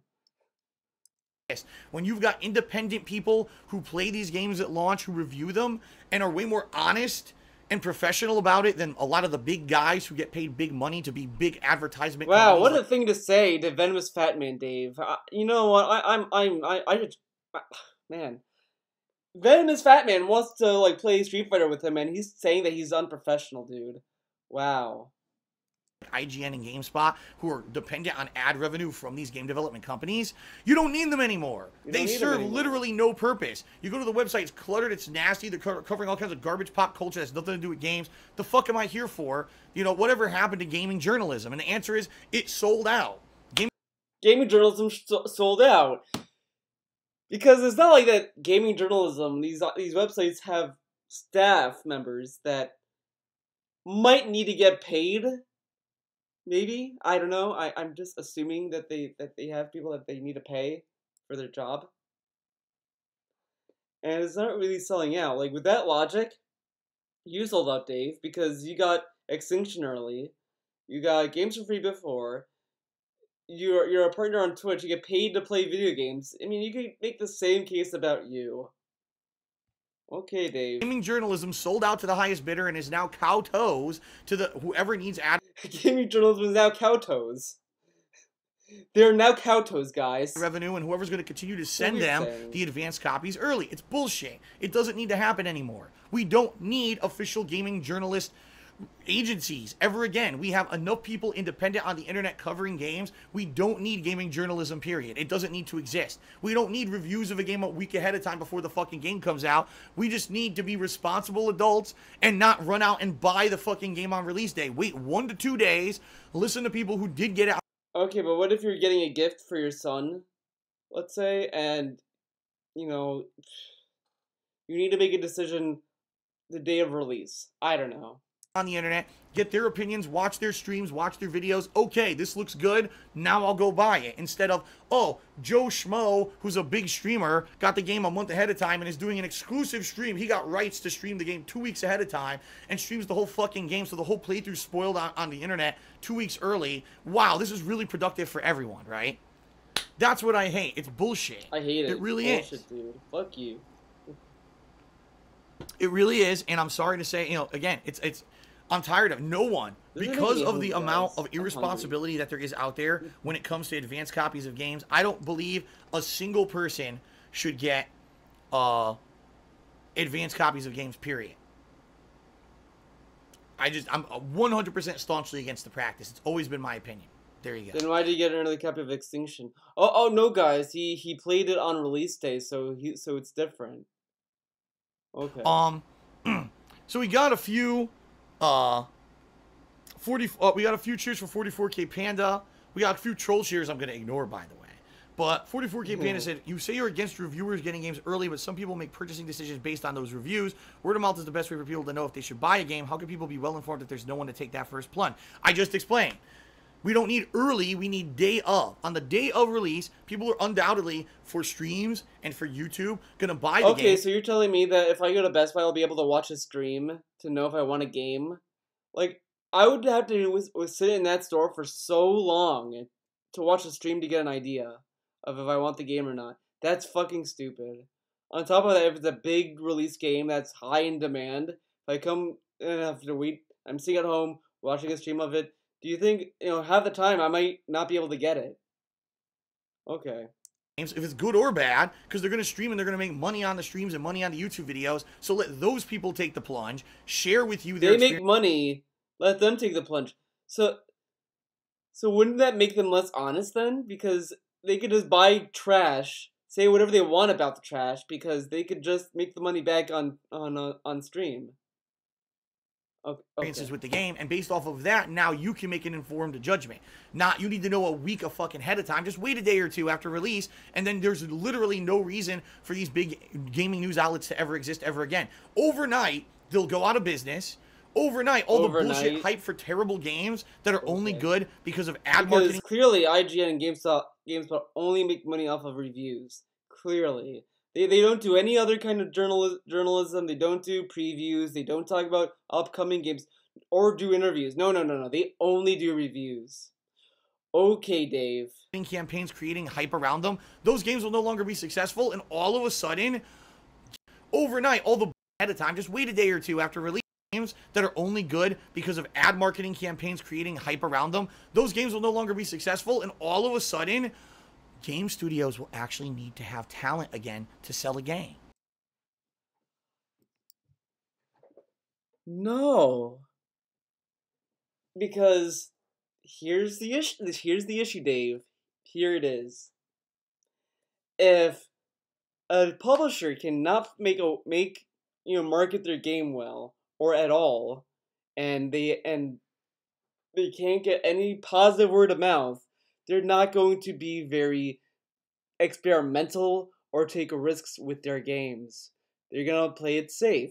We'll see more Call of Duties. We'll see more of those kind of games. We'll see more of Destinies, dude, because they would not want to take the risk, because publishers as it is already trying to make their money back in game development. They already want to do that, and the most experimental games are out, like A Way Out, that kind of stuff, have to fight so hard to get released. Indivisible was almost not funded because they had to rely on crowdfunding to make that game possible. Skullgirls was also crowdfunded. Do you think if Lab Zero went to Capcom or whoever and said, "Hey, do you want to make Skullgirls?" they might say no, because why would I want to spend money on a game development that might not pan out or get my money back? Konami kind of treated Skullgirls like trash because Konami could not make their money back on it. So let's say that gaming journalism dies. Okay, no one's getting advanced copies anymore and all this kind of stuff. Do you think that EA, Activision, Konami, Capcom is going to start taking risks with their games? No, a lot of games are either going to die out because not a lot of people knew that the game exists, and they might not get their money back because they only care about the launch of the game. They don't care about the long-term support of the game, which is whatever. But why do you think, look at Yakuza for example? That game franchise had a hard time being released in the States because around Yakuza 3, people kind of hated the localization of that game, and Sega was like, I don't know if we should continue releasing Yakuza in the West. Later on, they started releasing them, and they only released them subbed because it was cheaper. They don't want to take risks on games if they can't make money on it. So if that happens, game developers will not take risks, they will not make artistic games, and we won't see that anymore. We'll see safe, budgeted games. Look at the movie industry. Why do you think we see a lot of comic book movies? It's not because Marvel is an experimental company that wants to try new things. It's because it brings in the money. Because it's going to be dependent on you and me and the common gamer to spread the word about those games being good across the internet to get people to buy them instead. Yeah, look at Annihilation. I loved Annihilation. That's a really good movie. A lot of reviewers love that movie. And guess what? It didn't do well in the box office. I wonder why, Dave. Okay. Ad books and hype and bullshit, and people buying. Why don't we see Okami 2? We got Okami, but okay. But why haven't we seen Okami 2, Dave? I wonder why that is too. I wonder why Sega did not want to do Bayonetta 2. I wonder why. People kind of like Bayonetta 1. A lot of the gamers who played Bayonetta 1 loved it. They're like, oh, it's a great game. I really want to see more Bayonetta. But Sega was like, Bayonetta didn't sell well. We're not going to support it as much. And Kamiya and Platinum Games had to go to Nintendo to get Bayonetta 2 made. But a lot of people loved it, Dave. But I wonder why that wasn't enough to get a sequel. I wonder. Franchises like Destiny, that is a terrible fucking game stolen from other franchises that has nothing inspired in it whatsoever. Instead, Destiny steals a lot of stuff from other game genres, so it sucks. Oh, God of War incorporates everything from other games. It's great. Okay. you'll get more games like God of War. I'm sorry, guys. I would like to play God of War way over Destiny 10 times out of fucking 10. I like how he's acting as if God of War is some indie game that's like revolutionary. It's fucking God of War. It does a lot of good things, in my opinion. I kind of liked it. I kind of like it because it reinvents the game. It reinvents the franchise. That's why I like God of War, the new one at least. But it's not like this some revolutionary, groundbreaking game that's like artistic. It's a fucking Sony game. Come on. It's a good game. It's a good game, but I mean, it's not like a gift from God. Maybe you disagree with me, but that's me as a lifelong gamer. I want quality for my buck, not reshoveled, grinding garbage that was rushed out and overhyped through a massive media budget, and that's why it became popular, not because the game was actually fucking good. That's just my opinion. Maybe you disagree with me, but I like playing quality games. Yeah, if you disagree with me, you don't like quality games. I like quality games. But Dave, Destiny is a quality game. No, it's not. Shut up. Your opinion doesn't matter. You can't say that, oh, that's just me, guys. That's my opinion. If you disagree, that's okay. I like quality games. Okay, guys, you know what? I like Skullgirls. If you disagree with me, that's fine. You can dislike Skullgirls all you want. That's fine. That's your opinion. But I like quality fighting games, okay? So, there you go. Like, fuck you. What a condescending asshole. That's a condescending emo right there. Like, really? I like quality games. Wow, do you like the smell of your own fucking farts? Okay. Let's see here. 44K Panda also said, look, I'm not saying to buy games based on the score, but what about warning people away from catastrophes like Ride to Hell or Metal Gear Survive? Same thing. Survive Day 1 was kind of a disaster because you couldn't play it, but I mean, as it is now, it's fine. It's a fun game, but I kind of would not recommend it. Like, I would recommend it if you're just looking for a fun game just to kind of like just play here and there. It's kind of like a disposable game. But I would not say it's a great game. I wouldn't say it's like, oh boy, can't wait for Survive 2. Something like that. But I think it should have been 20, and it is, so there you go. Don't buy the game on release day. Let someone else play it. Judge off of that, right? You don't need to be told something a week ahead of time. You just don't. You don't need it. You just need to have a tiny bit of self-control. And by the way, if people had this tiny bit of self-control, they wouldn't blow their money on these overhyped franchises to be. If they had self-control, let's say that no one bought games day one, that franchise would die. Like, that's how a lot of companies look at it. They look at the launch of the sales, like, in that window, and then after that, they don't give a fuck. And it's like, well, this didn't sell very well day one, so we're not gonna bother with this franchise. Again, why do you think Sega was so hesitant to make Bayonetta 2? To publish it? Why do you think that was the case? To begin with, and then they'd have more money to spend on quality games that you find out 1 or 2 days after they release, rather than knowing. I mean, why do you think Darkstalkers isn't a thing? Because it didn't sell well. I mean, they based it on the fucking remaster, which is dumb in my opinion, but they based it on that. That didn't sell very well. And they're like, okay, well, clearly no one wants it. Everyone loves Darkstalkers, but, you know, not enough to make Capcom happy. A week ahead of time that everything's overhyped good, and then you waste your money on garbage games. There you go. King of Hypocrisy, I have no idea. And as I said many times, I'm not going to answer questions in regards to detractors, so you wasted your time with that share. All right, ladies and gentlemen, that is it for 1 or 2 tiny bit of self-control. Play it. I don't know what that cheer was, but okay. I'm gonna get something to eat. I don't know if I'm gonna do all in one part, as I thought, because this is 2 hours for one part of Ask the King. No, it'll be separate parts. Sorry. Thought it was gonna be one, but not gonna do it.